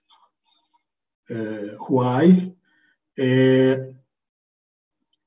For many of the local vehicle assemblers, it became more lucrative or better prospects of making a profit producing the medium and luxury vehicles rather than the small vehicles. And jurisdictions such as India became popular with making the small vehicle, small entry-level vehicles. Hence, many of them, for a number of brands, are produced in countries such as India. The margins there, the profit margins are quite very low, and therefore the reliance is on volumes. As against the vehicles that are made, for example, by Mercedes and BMW, which are luxury vehicles, and therefore the scope for a markup there are quite large, so they can still make the local plants profitable. Hence, they don't produce entry-level vehicles in the country. And even the likes of Toyotas and stuff make some of their vehicles and the Fords in areas such as India because of the advantages they have on the labor front and generally the cost of production is affected by a variety of components that go into it. So with that, thank you. On the details in terms of infrastructure development and the AITF, we will provide such information going forward in more details, and hoping that as well we will be able to have a more detailed document or presentation for the next engagement. Thank you. Thank you very much. Back to you, Ms. Pele. Thank you, Honorable Chair. I think Mkhululi was quite comprehensive in his response. Just to add 3 points on my part, I think touching on Honorable Moyemeng and Donga's point around policy coherence, I think we all accepting that in this market, in order for you to transition quickly and be able to adapt to new technologies, it's important that we work in a cohesive manner. As Mkhululi was alluding, that the changes in the technology are mainly driven in Europe, is because of environmental consideration and regulations that have been introduced from a transport perspective that is enabling the development of technologies in eco-mobility. So indeed, that point is very important. And I think linking to the question around what is our intention on the continent to really develop this industry, I think it's important we also talk about an targeted area. We talk about that, I guess, let me put it like that, to get from the countries that we will demonstrate, I guess, the limitations that are being presented by continuous importation of second-hand vehicles. We are able to have a better conversation that is more coherent around how we can drive a policy program for the continent that can enable us to really increase our manufacturing footprint and be able to develop the regional value chains. The second point that I want to raise, I think Chair talked about the timing of 2035. The issue of the timing is important in this sector because, as Mkhululi was alluding, a model normally lasts for 7 years. In the 7 years, you can have facelifts, but the main body of the car doesn't really change that much. So if we are really wanting to really increase local content and be able to integrate more SMEs and black suppliers and be able to really support sustainable suppliers in the supply chain, is important that we really take into account the timing thereof, that we are able to introduce these things timelessly, because once we are in the middle of a model build, it's very difficult to really introduce the new nuances going forward. So that's where the 2035 is coming from, to say in the 2 cycles that we can produce going forward, how can we really embed the localization and transformation in a manner that is much more sustainable? On Honorable Lloyd, question around infrastructure, I think clearly talked about our ambition to increase our overall local production of vehicles. And many of these OEMs are inland, and therefore, as we are increasing our production, we need to ensure that we are able to have a supportive infrastructure, be it from a locomotives, wagons perspective, to be able to move from traffic from road to rail in a manner that is actually cost effective also for the OEMs and the component suppliers. So I think it's an important conversation that we need to be having. I think this is the point about the master plan. The master plan is about bringing all social partners to the table to talk about common problems and opportunities into the sector. In the past, it has been the DTI that has been driving the sector work, and we will call on our SOEs, our other sister department as and when, and that's the difference in the master plan. In the master plan, we are saying we need to identify the problems upfront as a collective and work through the issues systematically. So as for this, it's talking about producing more than 200,000 bakkies going forward. These bakkies, majority of them are exported. So therefore, we need to have an infrastructure inland that can take these bakkies to the ports, be able to be exported. So both the issue of rail efficiency and port efficiencies are much more important to the sector. And I think she made an example about the Mercedes-Benz being very close to a port, but yet the port is not responsive to the needs of the OEM. So we wanting to move away from where the SOEs make the investment on their own and hoping that the customers will come. And we are saying that let's work with the customer and be able to make the right investments in the infrastructure, from the branch line to the general freight, and also to the way we do port handling at the ports itself, so that we are able to really facilitate exports much more competitively. So, Chair, those are the points I wanted to complement on the ones that Mkhululi has already made. Thank you so much. Thank you so much. I don't know if honorable members would like to make follow-up questions. Okay, not. Now, let me take this opportunity then to thank you,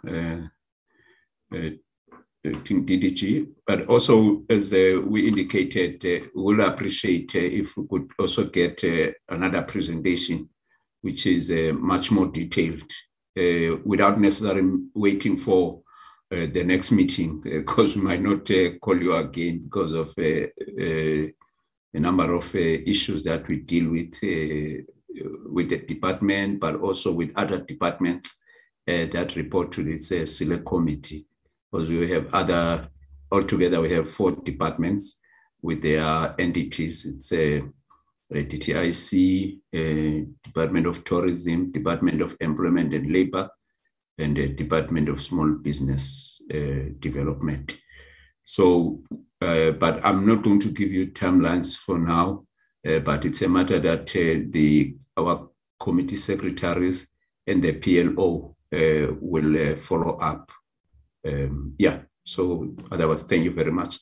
Can we then get the poultry master plan presentation?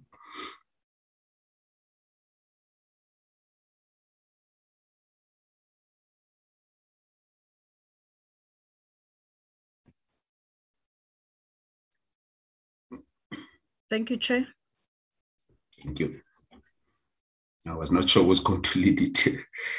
Okay. Thank you, Chair, and good afternoon, Chair, and good afternoon, honorable members and colleagues. My name is Ncumi Mhlauli from the Department of Trade, Industry and Competition. I'm responsible for the agro-processing sector. Chair, I must indicate that it is so difficult to present after Mkhululi, but I'll try to run through the presentation as quick as possible, Chair, just to make sure that I give an opportunity to members to ask questions and comments. Yes. Actually, I forgot to give Mr. Mlota a time because he went on, and I felt guilty that I didn't tell him how much time I was giving to him. So I couldn't stop him, but I'm giving you 20 minutes. Okay, Chair. No, I'll try to finish before 20 minutes, Chair. Really appreciate that. Thank you, Chair, once again. In terms of my presentation, this is the presentation outline. I think it's more or less similar to what has been presented by Mkhululi. Then can I move now to the next slide?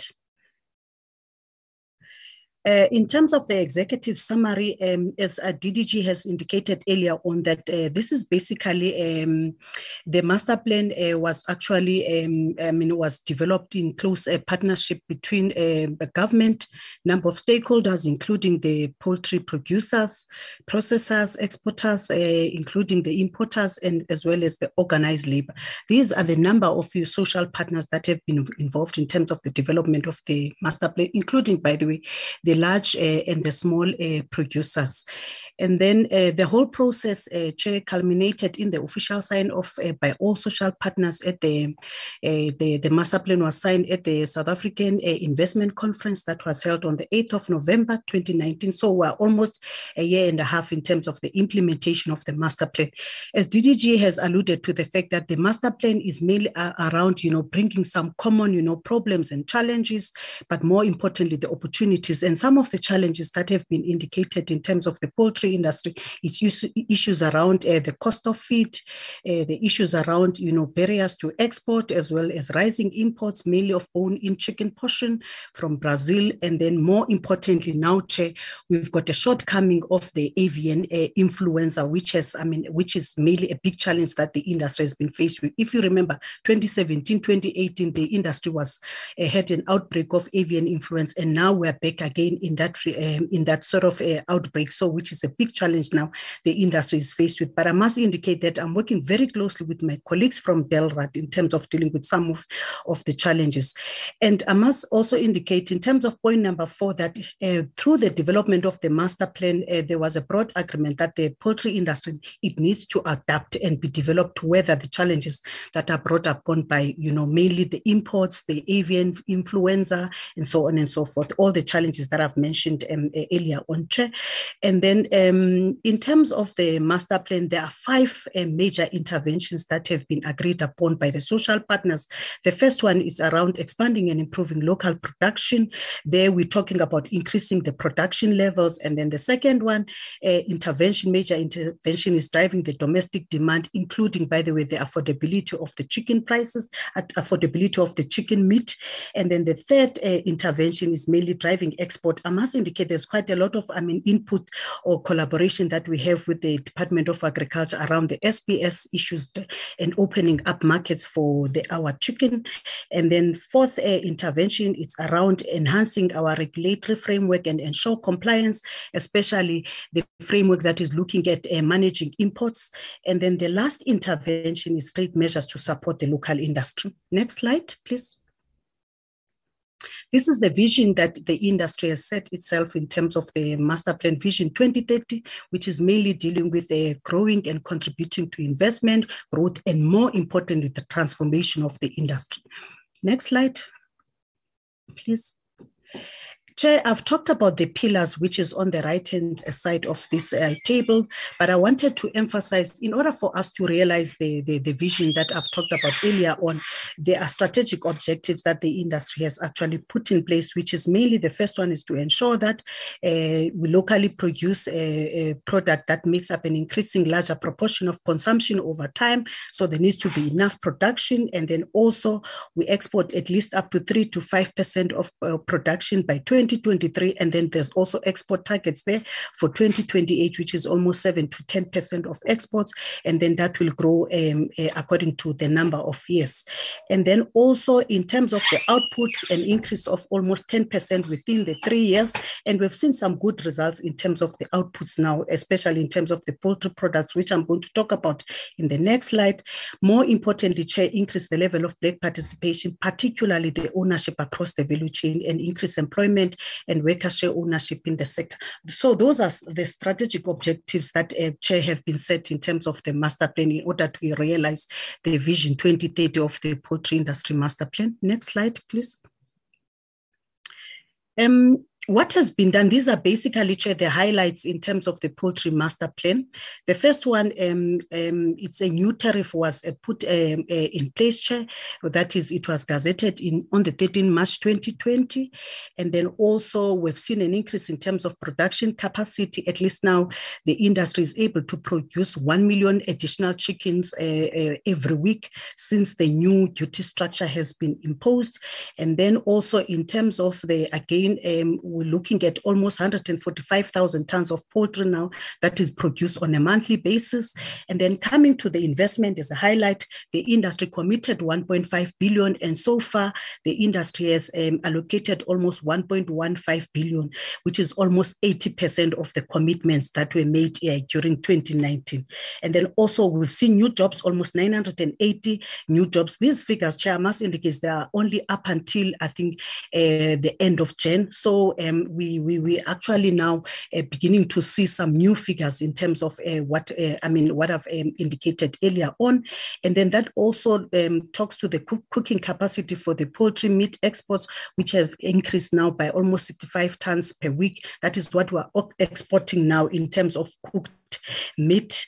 And then in terms of the transformation of the industry now, Chair, out of 50 farmers that were indicated in terms of the target, 30 new contract growers have already been assisted with feed, with chickens, and as well as the non-financial support and technical support and veterinary. So this is a support that comes specifically from the also decline of the imports since September 2020 peak. Next slide, please. Coming to the issues around investment and production, especially if you look at the period between January 2019 and January 2021, I must indicate that, for example, the graph on your left indicates the fact that there's some decline in terms of, I would say production. I've indicated that earlier on that, for example, the industry is producing almost 145,000 tons of chicken per month. But if you look at October, we're sitting at almost 150,000 plus 100 150,000 tons per month. And in January 2021, we have seen a decline of below 150,000 tons per month of chicken that is being produced, including, by the way, the chickens that are being slaughtered on a weekly basis now. You see, for example, in January 2021, we have below 22 million birds that are being slaughtered. Next slide, please.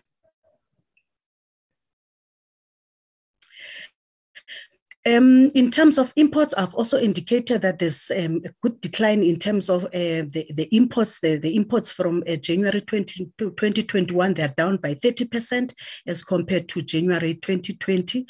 And also, I think if you also compare with September 2020, when there was a peak, there's quite, a decline generally in terms of the imports.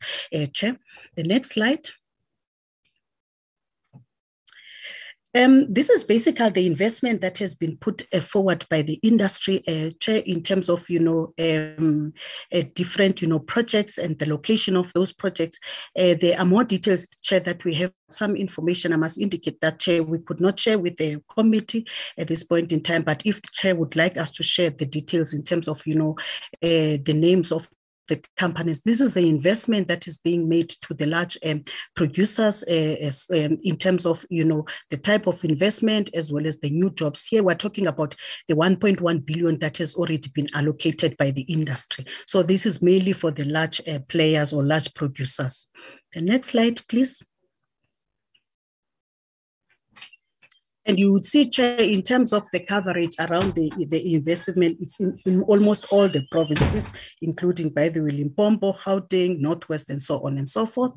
Then coming to the pillars, Chair, I must indicate that the poultry master plan, as you have indicated earlier on, that it's actually co-chaired by both Minister Thoko Didiza as well as Minister Patel, and we have an executive oversight committee which is looking at the progress around all these pillars. We also have the PMO office, which is led by Zuki as well as Mahindra, Chair, in terms of monitoring the implementation of the master plan. So we are well structured, and then we also have work groups that are dealing with all the different pillars, which are actually co-chaired, or which are actually chaired by the different conveners or parties from social partners.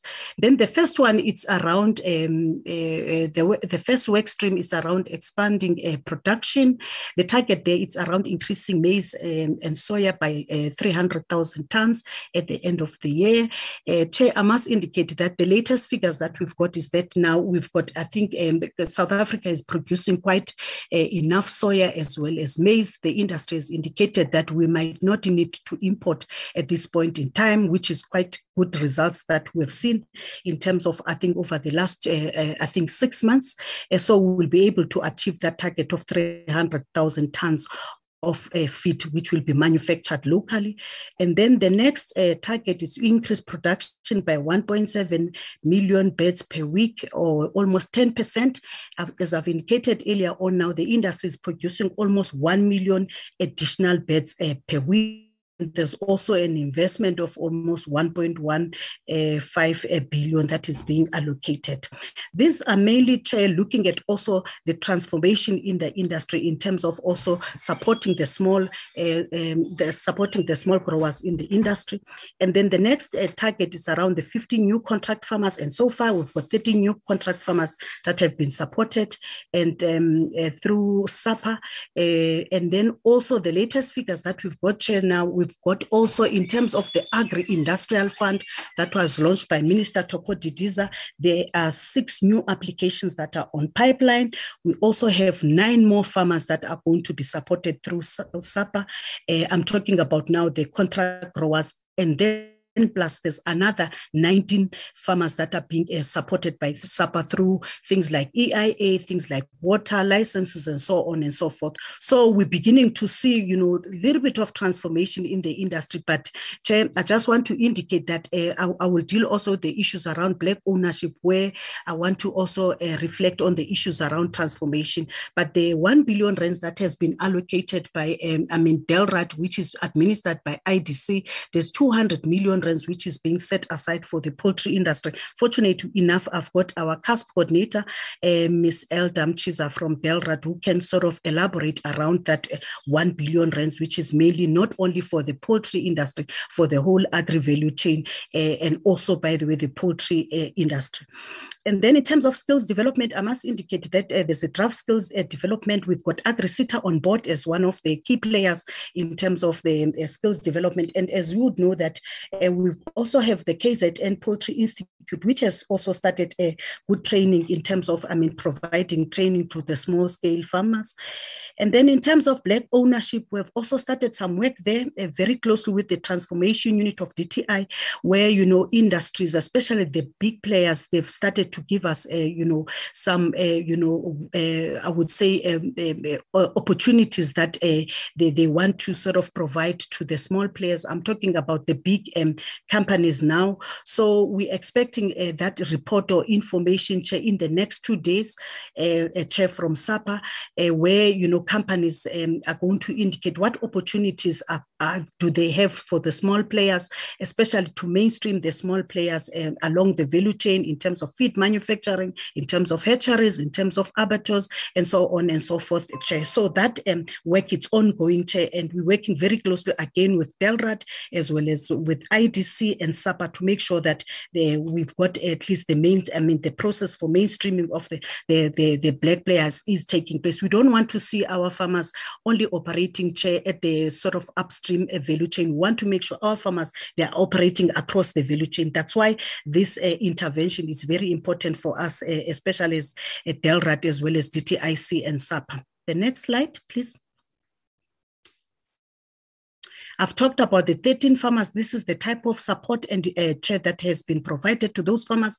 And we're busy doing now as DTIC the farm audits. That's to make sure that what SAPA has indicated in terms of the support is indeed there, including, by the way, the offtake agreement. This is mainly the contract growers, Chair, where they are provided with production inputs by the big companies, as well as chicks and business plan, EIA and offtake agreement. This is quite a very important intervention, but I think there's quite a lot of work that we need to do in terms of looking at those, contracts to make sure that they make impact in terms of, improving the lives of the farmers. The next slide, please. Pillar number 2, Chair, it's about driving demand, which is looking at the local demand, especially the state procurement.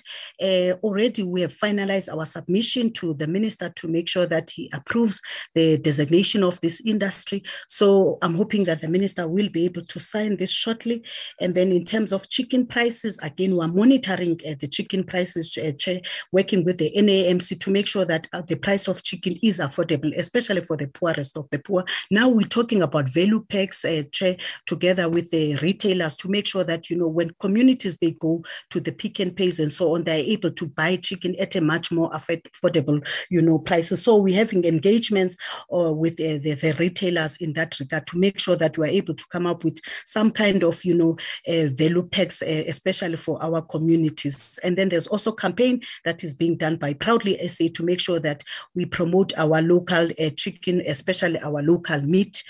So Proudly SA is doing quite a lot of work there. But more importantly, Chair, to make sure that from a local procurement point of view, there is a commitment from the industry, from the retailers, to be able to buy our local chicken. So that engagement is ongoing, working with Proudly SA as well as Consumer Goods Council. The next slide, please. Chair, I want to stop here just for a second, Chair, but I must indicate that this is a very important intervention that we are embarking on to make sure that our chicken we're able to export to quite a number of countries, including the UAE, the EU, as well as the SADC countries and the Continental Free Trade Area. And it includes quite a number of work that has been put in place, including the export certificates, which are being done by Delrad, as well as detailed negotiations that are taking place and, administrative work that is being done by Delrad to make sure that we open especially the EU market, which I think the industry is targeting, especially in the EU as well as SADC, as well as the UAE and South Arabia. Can I just give a second check to Dr. Modisane around this? Okay, you can do so.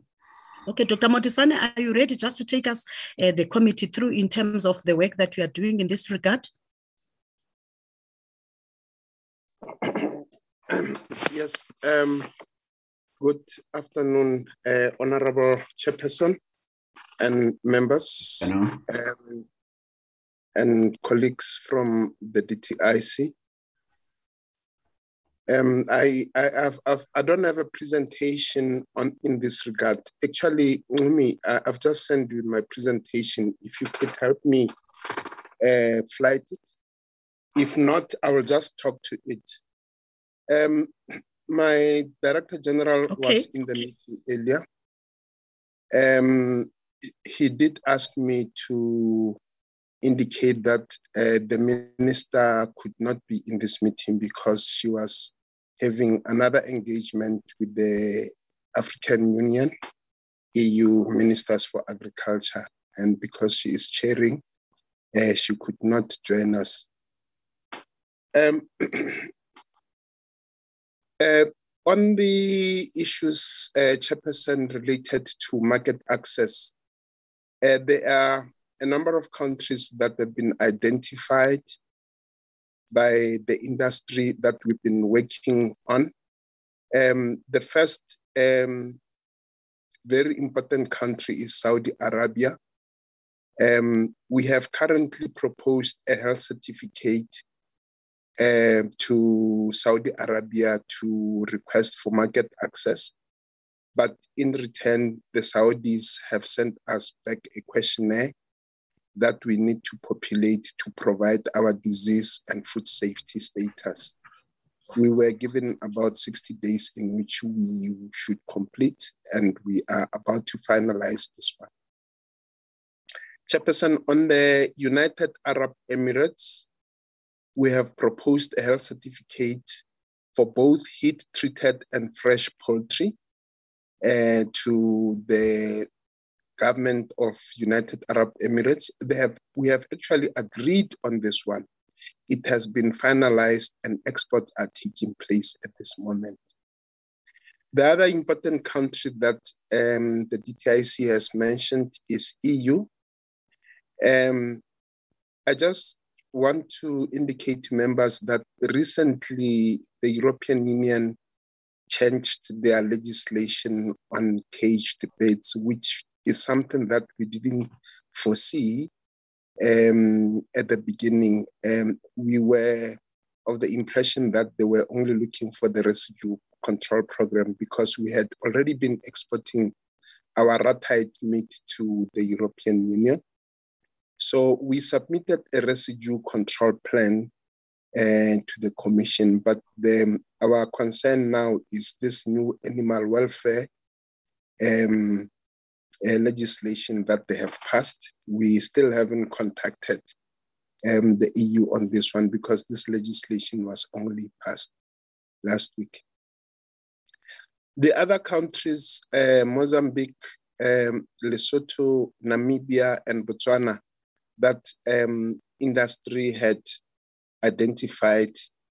For Lesotho, Namibia, and Botswana, health certificates are in place and exports are actually taking place, except the challenge of the outbreak of highly pathogenic avian influenza, which has resulted in specific restrictions being placed on the country related to provinces that are affected by the disease.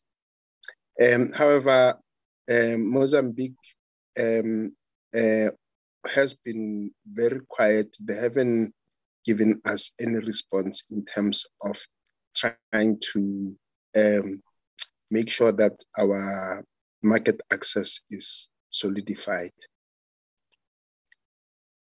Hong Kong is another country that has been identified. Health certificate is in place. But after the outbreak of highly pathogenic avian influenza, they have banned some of the affected municipalities. But fortunately, they haven't banned the whole country.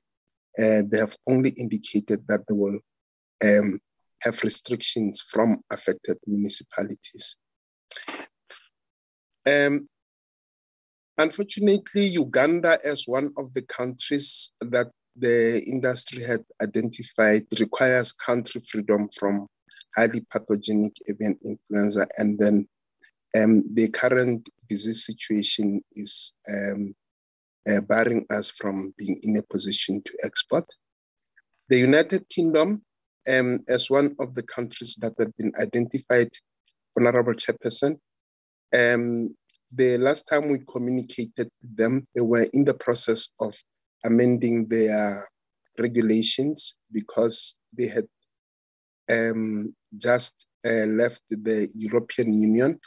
So they still had requirements similar to those of the EU. So meaning that, Honorable Chairperson, if we were to be granted market access to the EU, we would be in a position to go into the United Kingdom unless their legislation have changed up to so far.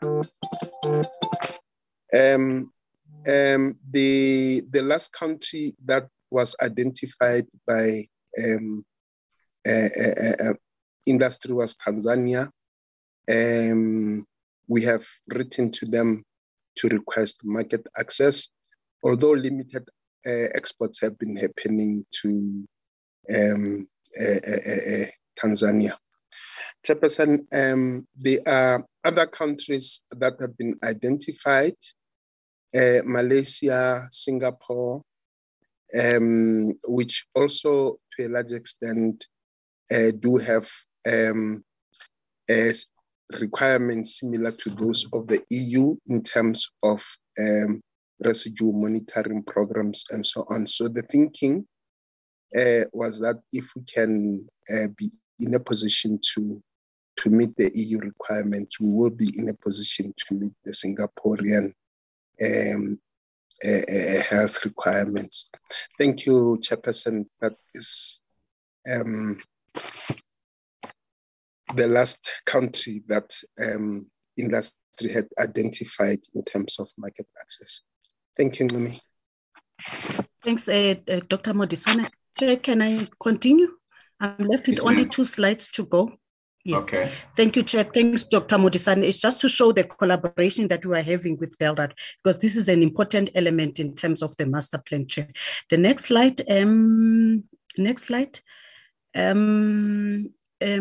In terms of managing the import, especially the appropriate regulation of imports, some of the products that we have seen in the country, Chair, were indicating, the multiple country of, origin. And that now sort of regulation has now been Chair, has now been withdrawn. Now we've got a new regulation that will be starting from September 2021, which will indicate only one country of origin in all the imported products. For example, when you see the packaging in the shops, you will see that, for example, the package will say Poland, will say UK, and so on and so forth. But from September 2021, all the imported products will have only one country of origin. If the product is coming from, for example, from UK, it will say UK. So that is what we are talking about. This is actually the work that is done by the Department of Health. And then also the thawing of the frozen product. This is another regulation that we're working on together with the Department of Health. But I must indicate, Chair, that we're trying to get the Department of Health on board here, because when you talk about, the thawing of the product, you're talking about when the products are imported, they come in bulk, and then what the processors they do, they basically, defrost the product, and then that's where contamination normally takes place at a processing level. So we're dealing with that regulation now together with the animal food safety agents to make sure that we sort of look at that regulation so that we don't actually bring to our people contaminated product. But we have requested the industry to provide us with evidence where they see, that kind of practice, Chair.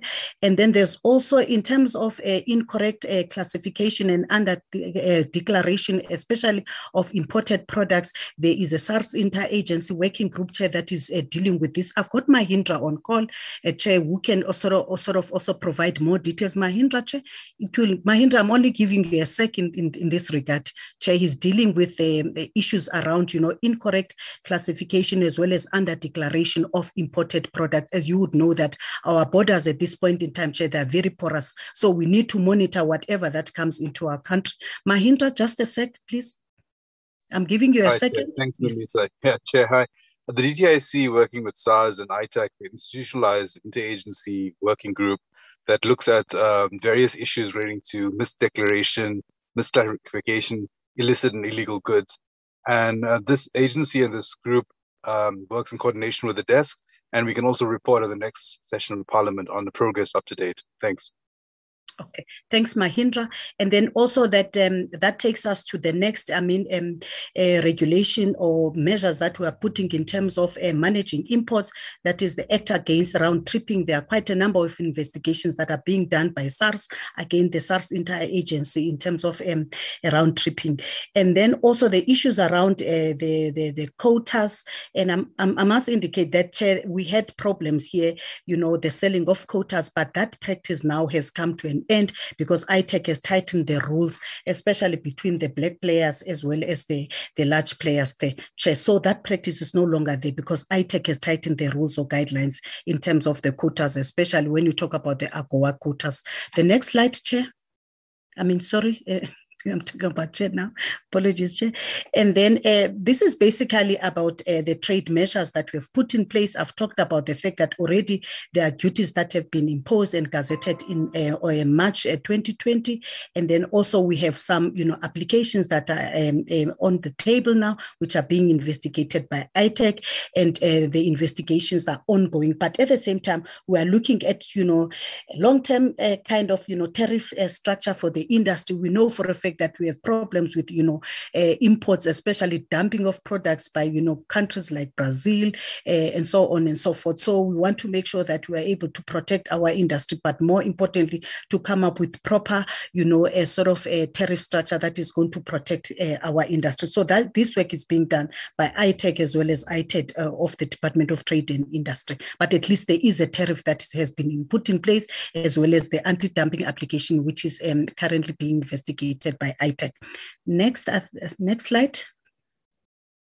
In conclusion, Chair, I must indicate from production point of view, there's good progress. We've seen an increase in terms of production, as well as the issues around, unlocking the potential to grow domestic market as well as export markets. Dr. Modisane has talked about the different, the list of, countries' market access that we are trying to do with DELRAT to make sure that we're able to export, because our export figures now are looking at only 2% now what that is being exported by our locals. And now if you look at 2020, 30, we're looking at increasing that up to 10% of, exports to different countries. And then the issues around facilitating industry skills, a strategic plan is also at the table. And then more work that needs to be done in terms of transformation. Chair, I've talked about the 1 billion rands that is being put in place to make sure that we support our small players, but more importantly, the local procurement, as well as the issues of, mainstreaming our black players, especially around the value chain. And then in terms of the discussions around the funding, there's already, I think, work that is being done around work that we've done with IDC, DTIC, and DELRAT, including, by the way, identifying some of the interventions that are being made by provincial departments in terms of supporting the local farmers, especially, looking at allocation of capital to the value chain for mainly, the primary production, as well as the downstream, which is mainly your animal feed, hatchery, and so on. So we are also, working very closely with DELRAT in that regard, as well as IDC, Chair. So, Chair, I would stop there. That is basically, in a nutshell, the work that we are doing. Thank you so much. I'm not sure, DDG, whether there's anything that I've left in terms of, the poultry industry master plan. Thank you, Mamisa. I think we have covered all grounds, and I think it's important we also appraise the committee to the fact that this kind of even influences do happen every now and then. And obviously, as we said, the objectives of the master plan, we didn't anticipate the outbreak. So we need to then, I guess the minister talks about, along the line of implementation, we need to rejig our instrument, make the adjustment, to suit what the industry is experiencing at a point in time. And I think for us, it's a typical example of the tweaks that needs to be made as we are implementing to ensure that we remain as responsive as possible to what the industry is looking for at the point in time. Thanks, Chair. We will take questions from your side. Yeah, just the last one, Chair. I thought of let me give Eldam Chiza in terms of the agri-industrial fund that has been launched by the minister, and then we close thereafter from my side. Okay. Sis Elda, from your side, the agri-industrial fund. Thank you, Nomi, and good afternoon, Chairperson and honorable members of Parliament. Chair, yes, Minister Didiza launched the agri-industrial fund in March, which is a fund we are going to be using to blend the loan funding from the IDC. The benefit for the Poultry Master Plan is that the contract as well as independent poultry farmers would be in a position to access blended finance from the IDC. They have already reported that they had assessed quite a number of applications, and we would be in a position to know at the quarter reports which they would submit how many farmers has successfully accessed and participated in the scheme. I just want to stop there. Thank you very much. Thank you, Chair. I think I'm covered from my side, Chair, and apologies for bringing in my colleagues in the presentation. I wanted to make sure that we cover as much as I cover as much as I can, Chair, in terms of the work that we are doing around the Poultry Industry Master Plan. Thank you, Chair and members. Thank you very much for the input, the presentation, because it's the first time that we're dealing with the poultry industry as a committee. So it's not the last time that we'll be inviting you and the Department of Agriculture, Land Reform and Rural Development to update us on the implementation of these 5 pillars. I see there's a hand of Honorable Dang. I don't know if it's an old hand, but can we take questions, honorable members? Can you please raise our hands? Can I start with you then, Honorable Dango? Chairperson, it is an old hand, but give me the opportunity to then come in. All right. Chairperson, Saudi Arabia is a large market. But if they're going to focus on that market, they will want to have free range. They would not want to have factory-produced chickens because they have a definition that it must be natural. I've been there, I've worked there, I understand it. If people there need to understand issues and I can help them, I'll do so. The similar thing would go to Malaysia, the same thing would go to North Africa. The UAE is different, they have a much laxer import system. So if they want to, I could help and assist them there because I was in the area, I know it. 2 is, Chairperson, are we still being blackmailed by Obama's people with that visa?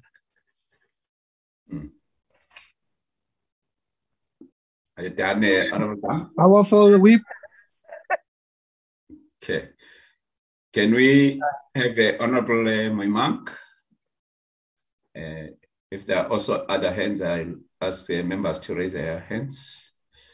Thank you, Chair. Let me again welcome the presentation from the team and appreciate the manner in which the pillars of this Poultry Master Plan has been articulated. And indeed, I think pillar number 1 deals with expanding and improving production. And pillar number 2, one gets a sense that indeed there is tremendous progress that we are making on this. Of course, there will be some area of concern around pillar number 2,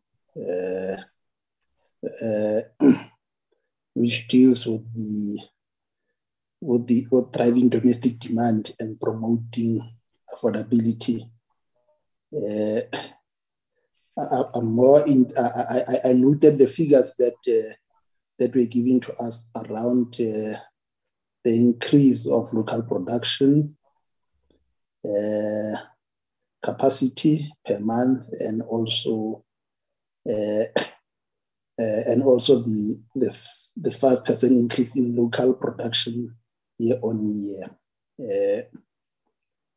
The question that I want to get clarity on is this progress around the 5% increase in local production, and also the local production of 245,000 and also 11,642 ton, or 8.4% per month. I just want to get a sense in terms of the extent to which small and medium producers are benefiting from this increase. If you keep get clarity around that, and the impact of this drive on the poultry prices. Is there a significant rise in terms of prices, or there is an attempt to manage it, particularly its impact on the small and medium producers? The other one on pillar 3, Chair, one get a sense that there are a number of concerns, which obviously is linked to barriers such as failure on the part on ourselves to meet the biosecurity issues that has been raised, the health and safety criteria that has been raised. I want to know what is that we are doing to meet these barriers. The issues of tariffs and its impact, particularly on medium-term producers, because if there can't be a major expansion in terms of our exports, the likelihood is that the monopoly or the oligopoly in the industry will retreat inwards, and definitely it will result in the big guys monopolizing the industry, because one understands that indeed this industry is highly monopolized. What is it that we are doing to break down this monopoly? The large producers, one get a sense that they dominate 75% of the industry, and the emerging small local producers is only a fewer numbers. And an area of concern is that though there is a drive on the part of the small-scale producers to enter into the field, this oligopoly of mega producers continues to be an obstacle to transformation. So I'm much more interested in terms of the concrete program that we are raising to be able to ensure that this oligopoly feature is addressed. And obviously there are a number of areas that are raised in terms of challenges. So one would want to get a sense in terms of what is it that we are doing in terms of the cost of feed, which has been identified by the small producers as a challenge.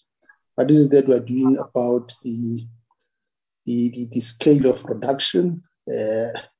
Because in Africa, definitely we are dominant, but the mere fact that we can't expand beyond this, particularly in terms of areas that are identified because of medical, certain requirements around health. It definitely affects the small and medium producers. One of the small producer, Beverly Mhlabane, the MD of SAPA, also raises an issue around the tariffs. He said the increase in import tariffs will benefit only the large poultry business in South Africa, as less than 10 companies owns 90% of the market. I think this is an area that we need to manage. And how do we mitigate that? Obviously, it will be important to get a sense in terms of how do we ensure that the imports are used to sort of break down this monopoly, because it can then have an impact in terms of the price balance. It will have an impact in terms of the essential products. It will have an impact in terms of food security. Thank you, Chair. Thank you very much, Honorable Moima. Are there any other hands, Honorable members? If not, let me also ask some few questions. On the domestic demand, there's a slide with the graph that indicate that there was a drop around October. Can we get clarity as to why there was that drop? But also there have been calls from civil society in particular that to boost domestic demand, chicken should be zero rated.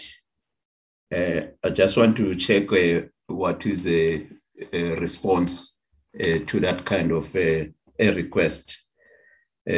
Also, with regard to the issue of export, I think Honorable Moimang has touched on a number of issues that relate to that. One, there's also been a demand that there should be an increased tariff for bone-in chicken imports, particularly from, and also higher tariffs on frozen chicken from Brazil. I don't know if what is the response of the department with regard to that. This issue of the avian influenza, I think there was an article that said we lost quite a deal in 2017 when we were visited by this avian influenza. Is there a way of dealing with this once and for all, so that we don't find ourselves in this situation from time to time? Because I think this is one of the issues that made us to be even overtaken by countries such as Nigeria, for example.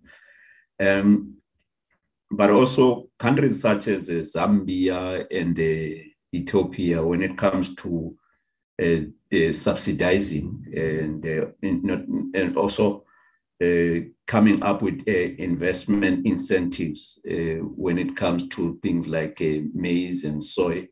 Why are we not doing the same as South Africa and call for investment incentives? But also Zambia and Ethiopia have even come up with measures to ban imports so that they make sure that their domestic market competes very well. And the other issue, I don't know if you have been managed to then cost, how much are we losing now that we are unable to, because the EU market is open to us as a country, but we need to sort out this issue of the SPS. And I don't know what are the delays. I didn't really get. I think in the slide it's just a one line, but also Dr. tried to explain, Dr. Mutisan tried to explain, but I couldn't really get what are really the delays in us meeting the requirements of the EU so that we are able to enter the market. So with regard to that aspect, there are two questions. One, how much are we losing by not meeting these requirements if we were to enter that market?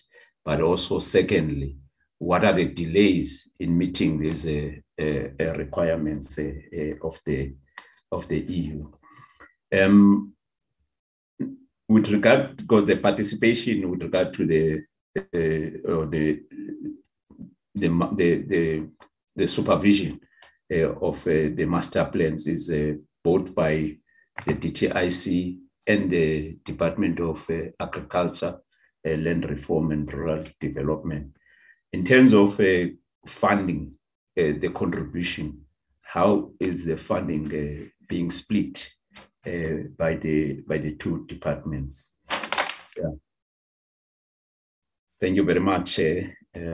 Over to you, Ms. Muflau. Because I don't see any other heads. Thank you, Chair. Yes. Thank you, Honorable Landsma. Chair, am I still audible? Yes, ma'am. Very much okay. So. Thank you, Chair. Thank you for all the questions, Chair. I will just take few questions that are related to the DTIC, and then Dr. Modisana, I'm hoping from your side you are ready with questions that are related to DELRAT. Can I start first with questions from Honorable Moimang? I think the question around the increasing the local production. I think he talks about the 5% increase in local production. I think that is basically what the industry has so far achieved.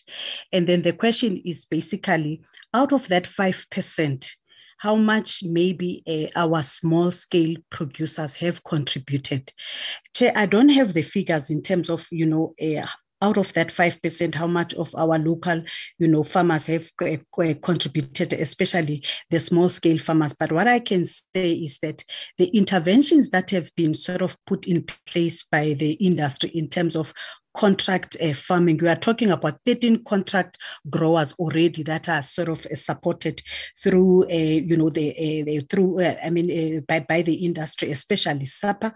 So obviously, the 13 farmers are contributing to that 5%, and some of the farmers, Chair, I must indicate that I've already visited some of those farmers. They are producing at a scale of 40,000 chickens, I think up to 65,000 chickens. But what I don't have the actual figures in terms of that 5% increase in local production that we've seen. But more importantly, I think the 145,000 tons per month that is being produced by the industry. So I will sort of provide you with those figures, Chair. And then there's a question around health certificate, Dr. Modisane, if you can respond to that. And then I want to deal with the question around the monopolist in the industry. I must indicate that if you look at pillar number 4, we are dealing quite with the number of issues. I would say all the pillars, by the way, pillar number 3, pillar number 4, transformative issues in terms of the industry, especially the participation of Black players in the industry. Chair, some of the work that we are doing is, for example, to look at the status of the BE status of the industry. And as I've indicated earlier on, that the big players already have actually put forward the information in terms of where are the opportunities that they see to mainly to mainstream the black players. So we're not taking that work very, very light, because we have seen a lot of vertical integration in the industry. And if it's only few players that are in the industry, they need to make sure that they open up for the transformation of the industry. I've talked about the 1.5 billion, and out of the 1.5 billion, already 80% has been spent by the sort of large players in terms of their businesses. But now we need to focus on empowerment of the black players. So working with big players, Chair, there's quite a lot of work that we are doing in terms of making sure that from a local procurement point of view, they're able to benefit, especially working with retailers there, but more importantly for the big companies to be able to provide the opportunities across the value chain, which is the downstream as well as the upstream. Some of the opportunities that we are sort of discussing is the issues around, for example, we know, for example, that in terms of the feed industry, there are no black players in that space. So some of the companies are beginning to say to us, there are the opportunities for us to mainstream the black players. Again, in the hatchery space of the industry, again, it's few companies, the 5 vertical integrated companies that are there. So working with, again, the big players, they are indicating the opportunities that are there, including, by the way, the work that is being done by, IDC and so on and so forth. So that discussion is part of the master plan processes, Chair, and I don't want to take it light, because we don't want to see our farmers only as growers. That means to only remain in the production side of the industry. So in terms of the targets that we have set ourselves, we are talking about 25% ownership of the value chain by the black player. So we want to see by 2030 that sort of target is met by the industry. So we're putting a lot of pressure to the SAPA members to make sure that there's transformation in the industry. Already as a startup, Chair, we're talking about the 200 million rands that Elder has talked about in terms of the transformation of the industry. The 200 million rand is going to look at the transformation of the industry, not only in terms of production, but also in terms of, the upstream value chain, the feed, the hatchery, and so on and so forth. So that work is in progress, Chair. We've taken note of that so that we're able to break the monopolist in the industry. For me, I think personally, Chair, that is very important in terms of achieving sort of the transformation. And I must indicate, transformation, it's not an easy thing, Chair. It is a journey, and we want to make sure that the industry commit itself. In the last meeting I had with the industry captains, I've indicated that we need to make sure that there's an industry captain that is going to run with the transformation agenda of the industry, but more importantly, to finalize the transformation plan of the industry, which we will share with this committee in the next coming few months, Chair. And also, I must indicate that our BE Commission is also involved in terms of this work, Chair. So it's quite a comprehensive work that we are doing. The issue around the cost of feed, Chair, what are we doing there? And I would also link it up with the question that, Chair, you talked about around Zambia and Ethiopia investment incentives around soya, as well as mainly the soya, Chair. I must indicate feed, you are right, especially when you look at soya as well as maize, takes almost 70% of the cost of production. And we've seen quite a number of farmers, closing down because of the feed. So in terms of the target, there's a target of 300,000 tons of feed that needs to be manufactured locally. So the 300,000 tons, we are looking at mainly the feed that will be manufactured locally, including, by the way, the soya and maize being sort of produced locally. Grain SA has indicated already that they've got a bumper crop. So what it means is that we've got enough maize and soya at this point in time. They've even given us, Chair, the figures in terms of, that the fact that they will be able to be able to manufacture that 300,000 tons. Supply that 300,000 tons of, soya and maize to our feed manufacturers. So in as much as I know that there are issues around investment that you've talked about, Chair, but now we wanted with the industry to focus mainly on what is produced locally and make sure that our feed manufacturers that are able to produce feed at a much more, lower cost. But also to mention the fact that we have seen the price of feed, Chair, going up, I think, quite high over the last 2 or 3 months. I think there was a question around that, the issue around the affordability, especially on the prices of chicken as well as prices of feed. The prices of chicken, they remain quite reasonable, but the prices of feed, Chair, I must indicate they've been going up over the last year or so since the implementation of the master plan. That's why we need to make sure that we locally produce our own feed so that we're able to keep our prices as low as possible, because now we're importing quite a lot of stuff at this point in time. But with the bumper crop, I'm beginning to see good results, Chair, in that regard, that we might lower the price of feed. And then there was a question around increasing the tariff and how does that translate, especially to the small-scale farmers. Chair, I must indicate that in terms of the master plan process, that there are commitments that have been made by the large players, including, by the way, the transformation of the industry, the commitment in terms of the investment of the industry, the commitments around supporting the farmers through contract farming, but more importantly, skills development in the industry and the mainstreaming of the black players.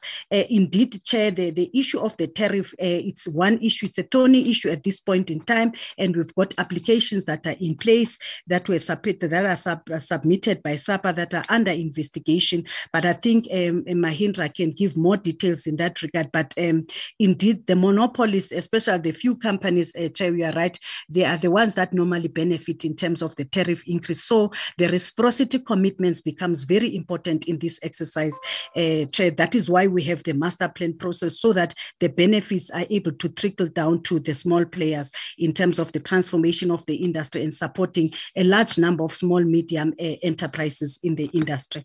Mahindra, if there's something that I have not covered there in terms of the tariffs, please let me know.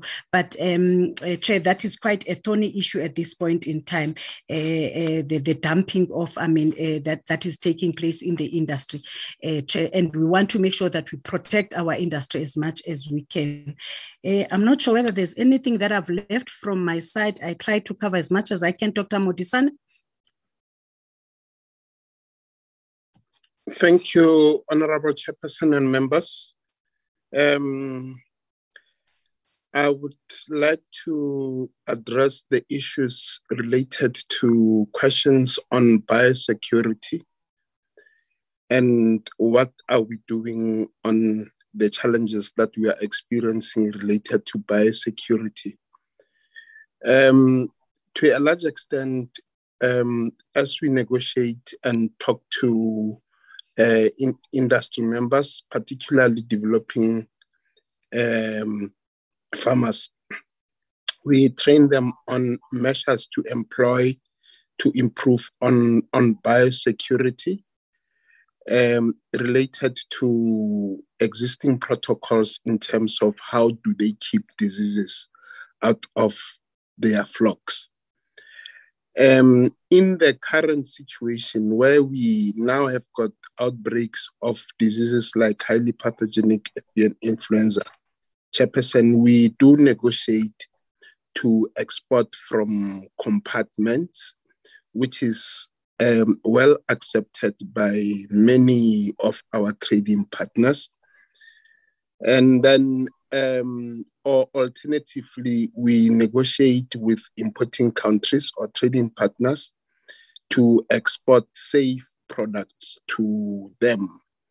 In a situation like these outbreaks of diseases of concern, we export what we always call heat-treated poultry, meaning that if there was any virus in the meat we have, we do kill it through heat. But the most important thing is to train farmers to employ certain protocols in terms of avian influenza. The other question that I heard from honorable members was, what are we doing with a disease like avian influenza and why are we not getting rid of it? It's a normal flu, honorable members. As we know, flu viruses have a tendency of recombining. And even if we can deal with the H5N8 this year, next year it will be a different virus. So we are also employing a non-vaccination strategy, honorable members, meaning that if we vaccinate, when we come to the attestation to certify that the country is free from disease, we always have challenges of saying the reactions that we are getting from the blood or the serum of the birds is the reaction that is caused by vaccine or by disease. So for purposes of market access, we don't vaccinate for conditions like avian influenza. In any case, honorable members, if we vaccinate, we may also, especially if we are using live viruses, we may create a situation where we are creating what we call an endemic situation, wherein the disease will prevail irrespective of whether it's cold or it's a season for that. So that is why at this moment for our chicken and ostriches, we don't vaccinate for avian influenza to be able to access important markets. It is something that can be debated. And then the other issue, Chairperson, that the other question that I had from members is what is delaying our access to the European Union market? It is true that in terms of poultry, the market is open for South Africa. We've been exporting rat hides or ostrich meat to the EU for quite some time now. But as we agreed with the EU on the protocol to export ostrich meat, they also requested us to come up with a residue monitoring program, or actually they call it the residue control program, such that we don't send meat that has got certain drug residues in them to the EU. But more than anything, when the EU introduced legislation to control or prohibit what they call growth stimulants, the ostrich industry agreed that they will do away with the growth stimulants in the feeding of their ostriches. But the poultry industry still has not taken that decision, especially what we call antibiotic growth stimulants, which is why the EU is adamant that we need to give them a residue control plan, so that if we pick up these antibiotics in the meat, we are not going to certify that meat to go to the EU.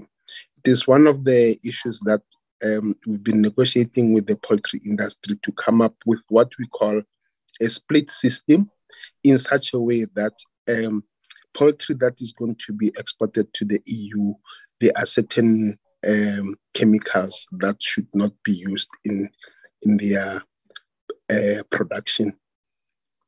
The last question that I got, particularly on the health certificate itself, in my presentation, Honorable Chairperson and members, I indicated that we have submitted our proposed health certificate, which is normally a negotiated protocol with which we are going to be exporting our products. Majority of the time, Honorable Chairperson and members, if we request market access, we start by proposing a health certificate to our trading partner, and then they look at it and then indicate what are the areas, and then also indicate whether we will be able to meet their risk level. And then the health certificate, it is something to which we attest that the protocol as agreed to is being met completely. So I'm not sure if I am answering this question properly because I lost connection at some stage, but I thought I should explain that slightly as to why do we have this emphasis on the health certificate. Thank you, Honorable Chairperson and Honorable members. Mahendra? Sorry, Chair. Okay. Yes. Sorry, Chair, can I just quickly respond also to 3-4 questions, I think, from your side? My apologies, Chair, not responding to your question. I think there are 3 questions which I think are very important.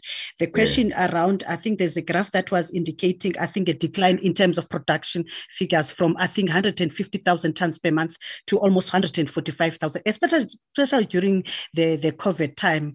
Chair, I think the answers, Chair, they are obvious that, you know, it was a difficult time for the country. The demand was low. Obviously, the production also, because of, you know, the fact that there were quite a number of restrictions, although we know for a fact that the food industry was open. But I think the COVID had a lot of impact in terms of the production there. But it's only 5%, Chair, if you look at 150,000 down to 145,000 tons of chicken produced on between October 2020 up until January 2020. I'm looking on a monthly basis, Chair.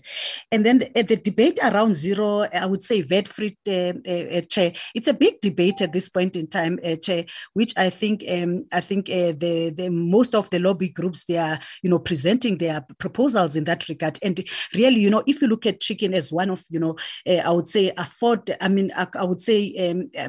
high protein kind of a product, one should be able to argue it. But now we know for a fact that National Treasury is under a lot of, you know, tight spot at this point in time in terms of the revenue. So, Chair, I would say that's a discussion for another day, but I think it's quite a very thorny issue at this point in time. The lobby groups, they are really making their submission, not only in terms of, by the way, the chicken, Chair, also to look at some of the products that are in the food basket, Chair. So I think it's a discussion that I think from your side, Chair, we will need a lot of, I think the lobby groups, they will need a lot of support in that regard to make sure that we've got a VAT-free, you know, chicken, and more importantly, to make sure that the chicken is affordable. I think pillar number 2 is looking at those issues in terms of, you know, driving the demand and making sure that we've got affordable chicken. But that's why some of the discussions that we are having with the retailers is to look at, for example, value packs, things like, you know, your pizza, things, you know, your chicken wings, things like your chicken feet, things that are going to be affordable for the poorest of the poor, so that during the sort of and buy, you know, chicken, really the discussion around VAT-free should come into play in that regard. But we are discussing again those issues with the retailers, Chair. Chair, I think Dr. Modisane has covered the issues of exports, Chair. I'm not sure whether there's any. We'd like to appreciate the input from Member Dango around UAE, the fact that he wants to support the issues around free range, especially to make sure that we're able to export our to UAE. The issue around Obama, people and the likes and so on, I think it's a debate for another day, but we're quite aware that there's an issue there around the imports from US at this point in time, which we need to look at it, Chair. I'm not sure, Chair, whether can you hear me from your side? Yes, I can hear you. Yeah. I think from my side, Chair, I'm done. I'm not sure whether there's anything that I've left. Mahindra, as well as Mr. Stephen Hanival. The role of the 2 departments when it comes to funding the plans, the master plan, the TIC and the Department of Agriculture.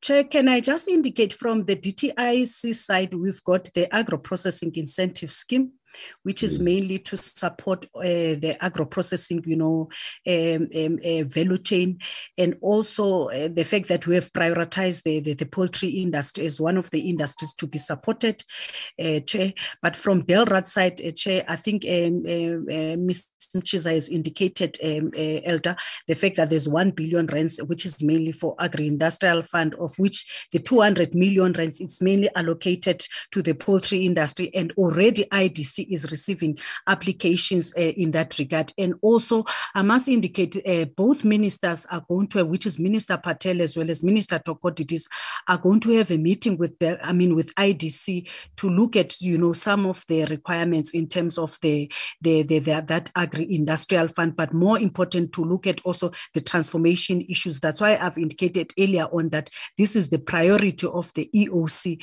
So the minister has set, meetings in that regard with the industry as well as IDC and so on and so forth, just to make sure that the 1 billion rands, especially the 200 million rands for the industry, is accessible, especially to the small scale farmers, Chair. So there's quite a lot of work that we are doing in that regard. So I would say in that kitty of 200 million rands, and you look at what a DTI is offering in terms of the industrial incentives, Chair, obviously it's plus 200 million rands that is allocated industry, and then plus 1.5 billion rands, which is mainly for the large players. So we are talking about close to 2 billion rands, which is mainly for the implementation of this poultry master plan.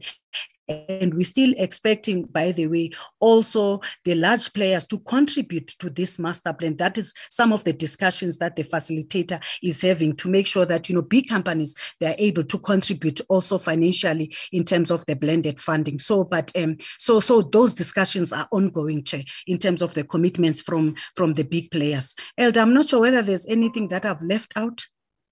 Yes, thank you, Mpumi, and thank you, Chairperson.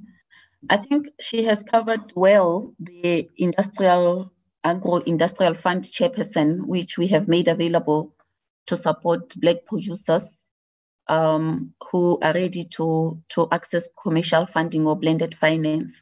But we do have Black producers who are already sitting on land reform farms. Some, they have acquired land privately, and they are startups, or they are not yet at a commercial scale, or they are not yet solvent to be able to access blended finance. Such producers, we have about 2.1 billion that we distribute to provincial departments in conditional grants, so they are able to access 100% conditional grants to support them with infrastructure, with training, as well as with mentorship. In this instance, we are also working very closely with SAPA, which then comes on board and assist with business plan development, with specialized technical supports, as well as with EIA. So such funding can also be accessed by speaking to a local extension officer in all 9 provinces. So those are the funding streams that we have from the department to support the Poultry Master Plan, Chairperson. Thank you very much. Thank you very much. Yeah, Chair, that covers also the issue around subsidies, Chair. You talked about Zambia as well as Ethiopia, that they're able to provide some form of, subsidies and investment into the industry. So I think the way we have explained it, it also covers that, question, Chair. But indeed, Chair, there's quite a lot of work that we are doing, and some of the work, I would say that it's work in progress. Okay. I don't know if this follow-up will go to you or to Dr. Mutisani. Why don't we have a global health protocol? I mean, if for example, EU doesn't doesn't allow the export from South Africa because of health concerns, why then domestically we consume those chickens that EU has a problem allowing them in? Why can't we have global, so that if those chickens, they don't meet certain standards, why are they now, those standards are lowered for South Africans? Why can't we have a global standard so that if EU doesn't allow those standards, also South Africans should not allow? Why are those standards applicable for EU, but they're not applicable domestically? I don't know if the question is clear. It's my concern, actually. Maybe also, Chair, just one, the issue of deboned meat was raised also as one of the challenges that we can't manage. Can they just share a view on that? Why is it so difficult for us to be able to produce the deboned ones? Thank you. Yes. Okay. Those two questions. If you allow me, Chairperson, I can take the questions. Yeah. The issue on growth stimulants has been an international debate, started apparently by the EU chairperson. And there has been quite a big argument between especially the Americans and the Europeans. At the World Trade Organization, the TIC will be better to explain that one, related to this particular issue on the use of growth promotants in terms of production. Majority of the growth promotants that the EU do not want used on animals for production purposes are said to be very safe products. Zilmax, for instance, if fed to cattle, for instance, Honorable Chairperson, it will increase growth by close to 15% of the growth. But if you take away this chemical from the feed of the animals for 2 to 3 days, then there will not even be a trace of that growth promoter on the meat. So this has been the argument that has been put up by the Americans in particular.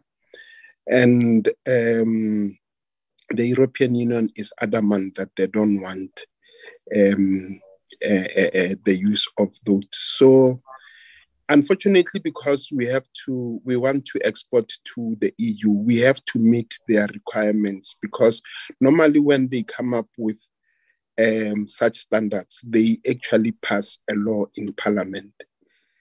So that is why we don't have global standards on some of these chemicals, growth promoters that are being used. For chickens in particular, Chairperson and honorable members, is the biggest concern is the use of antimicrobials in production, particularly because we are feeding these animals at a very intensive rate, such that the intestines of the animals are not used to that amount of high quality soybean meal or maize meal going into their tummies. They don't have tummies, into their intestines, and then they end up causing an unnecessary increase in bacteria in the intestines. Therefore, it is very necessary for us to keep the bacterial growth down and make sure that these animals do not die because of the feeding rate. So recently, and the Department of Health is better in explaining this one, there has been concern, Chairperson, about the rising number of resistance to certain key, can I call them antimicrobials, with very limited bacteriostats that can treat certain diseases. So there has been a move towards moving away from using antimicrobial growth stimulants in chicken. And from South Africa's side, we are very far behind in terms of coming up with that policy. I spoke to the Department of Health yesterday, and then they were asking me to get in touch with other countries to get their experiences in terms of restricting this one. So we are all moving towards restrictions, Honorable Chairperson, but we are still slightly behind. But industry, if we try to negotiate on this type of issues, they still want to get the benefit of producing better. And the argument is there will be very little food if we are going to move too fast into this policy space. I am being very honest on this one, Honorable Chair. And then I think when Mayor Ngumi presented on the bone out meat, she was mainly emphasizing the tariff issues. But majority of the time, if we are going to produce bone out meat, it is for purposes of increasing on the value. And sometimes the bones are also associated with lower value, but at the same time, they can apparently contribute to I think acceptance, lesser acceptance in terms of SPSs at the importing countries. That one, maybe the DTIC could add a little bit on that one. Thank you, Chairperson. Thank you, members. Thank you very much. I don't know if we got any parting shot, Ms. Mhlao.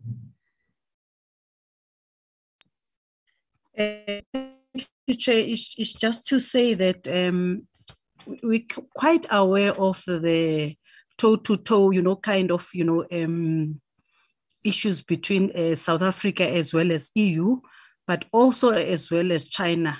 And what Dr. Modisane has indicated now in terms of the antibiotics, as one of the, restrictions that are being imposed now by EU. It's, so EU time and again, whenever we start to negotiate the Market Act, it's a toe-to-toe kind of arrangement.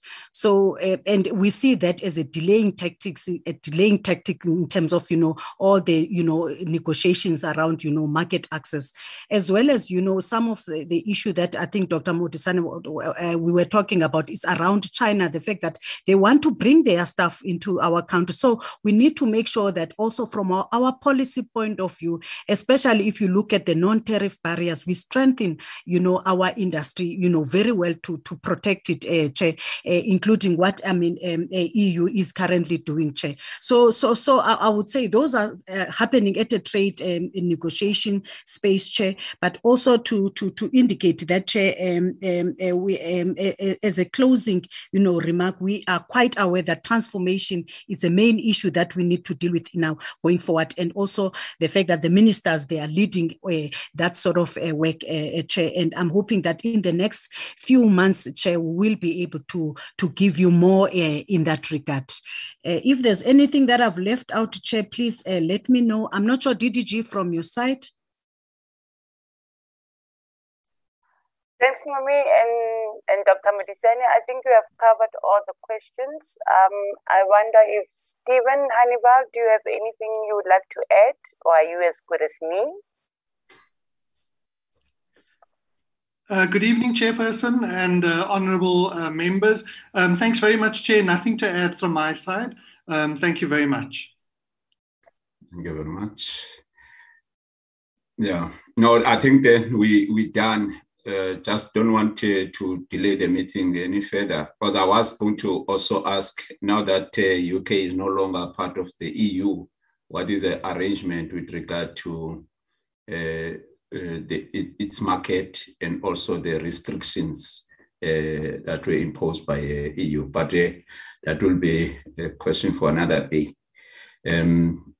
Let me then take this opportunity to thank the honorable members. It's been a long day. We started with the plenary at 10 in the morning, and then we continue with the committee meeting that started at 3. Usually the meeting takes 3 hours. It's supposed to have been done by 1800 hours. Now it's 1835. We will at this stage release the department, DTIC, and the Department of Agriculture, Land Reform and Rural Development, whilst we deal with the internal matters of the committee. Thank you very much, Acting DDG and other officials that have honored the invitation to come and present on the 2 master plans. We will still continue with other master plans in future. We're not sure yet when we will be able to do so. Could be next year, because we have a very short 3rd-term program that will start from the 17th of August. Today is our last committee meeting. We will be meeting as a committee again on the 17th of August. Even there, it will be an oversight visit, but the actual meeting will, like this, will take place on the 24th of August. Thank you very much, Department. You are list. Thank you, Chairperson. Thank you, Chair and honorable members, for the guidance. Thank you so much. Thank you. Thank you. Bye. Bye-bye. Honorable members, I don't know, I'm looking at the time. We still have the DTIC committee report on their APP that they presented. So we have a committee report, but also we have minutes of the last meeting. I'll get guidance from yourself whether we should deal with these 2. Taking into account that if we don't deal with them now, it will mean we'll only be able to deal with them on the 24th of August. Can I get a direction? I don't want to, I know we had a long day, so I don't want us to continue for the sake of continuing. But also, as we decide, we must take into account the fact that our next meeting will then be on the 24th of August. Can I get an indication, honorable members? If I may, yes. Do it quite quickly. My grandson's taken ill, so they have to go there. But if we can conclude quite quickly, I'll stay. Okay, that's why I want to get direction from members so that we don't steamroll. Because I saw the report has got about 25 pages. I've not seen the pages of the minutes, but it's just one indication from members if we should carry on. But there's nothing urgent about the DTIC report, because we're not going to debate it. We've done with the debates, budget vote debates. It was not also part of the budget vote debates. We will be adopting it so that we hold the department accountable for the report that they tabled.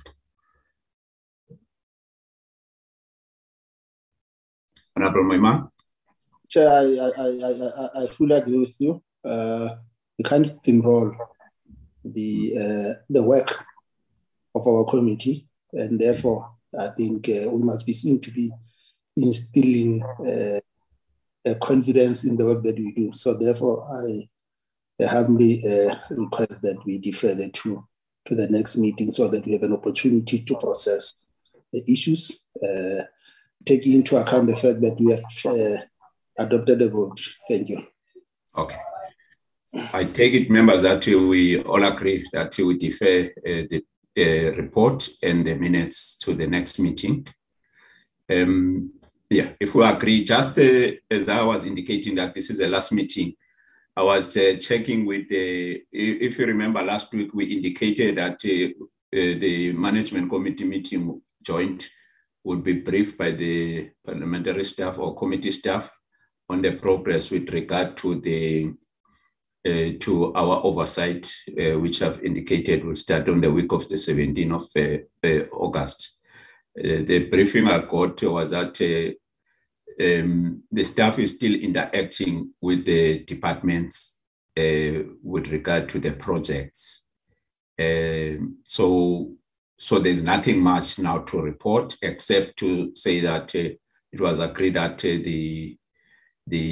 the oversight visit will be in the West Coast and also the CBD of Cape Town Metro.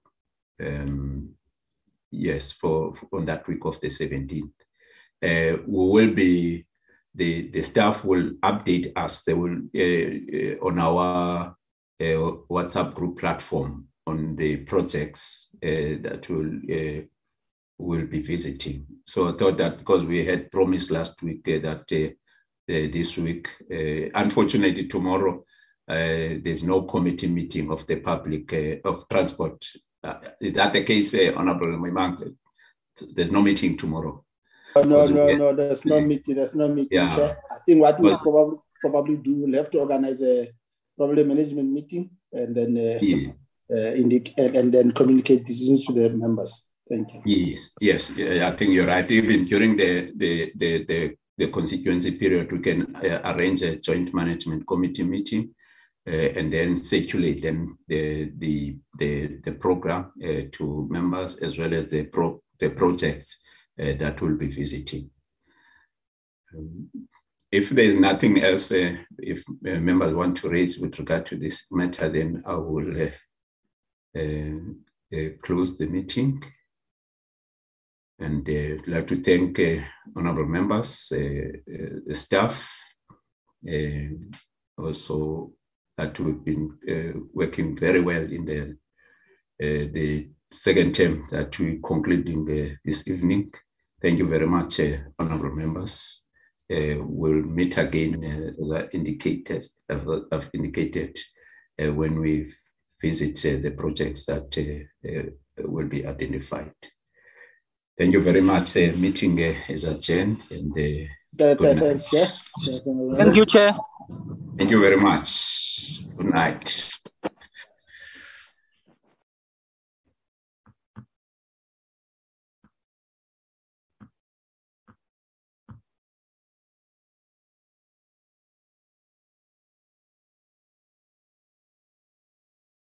Recording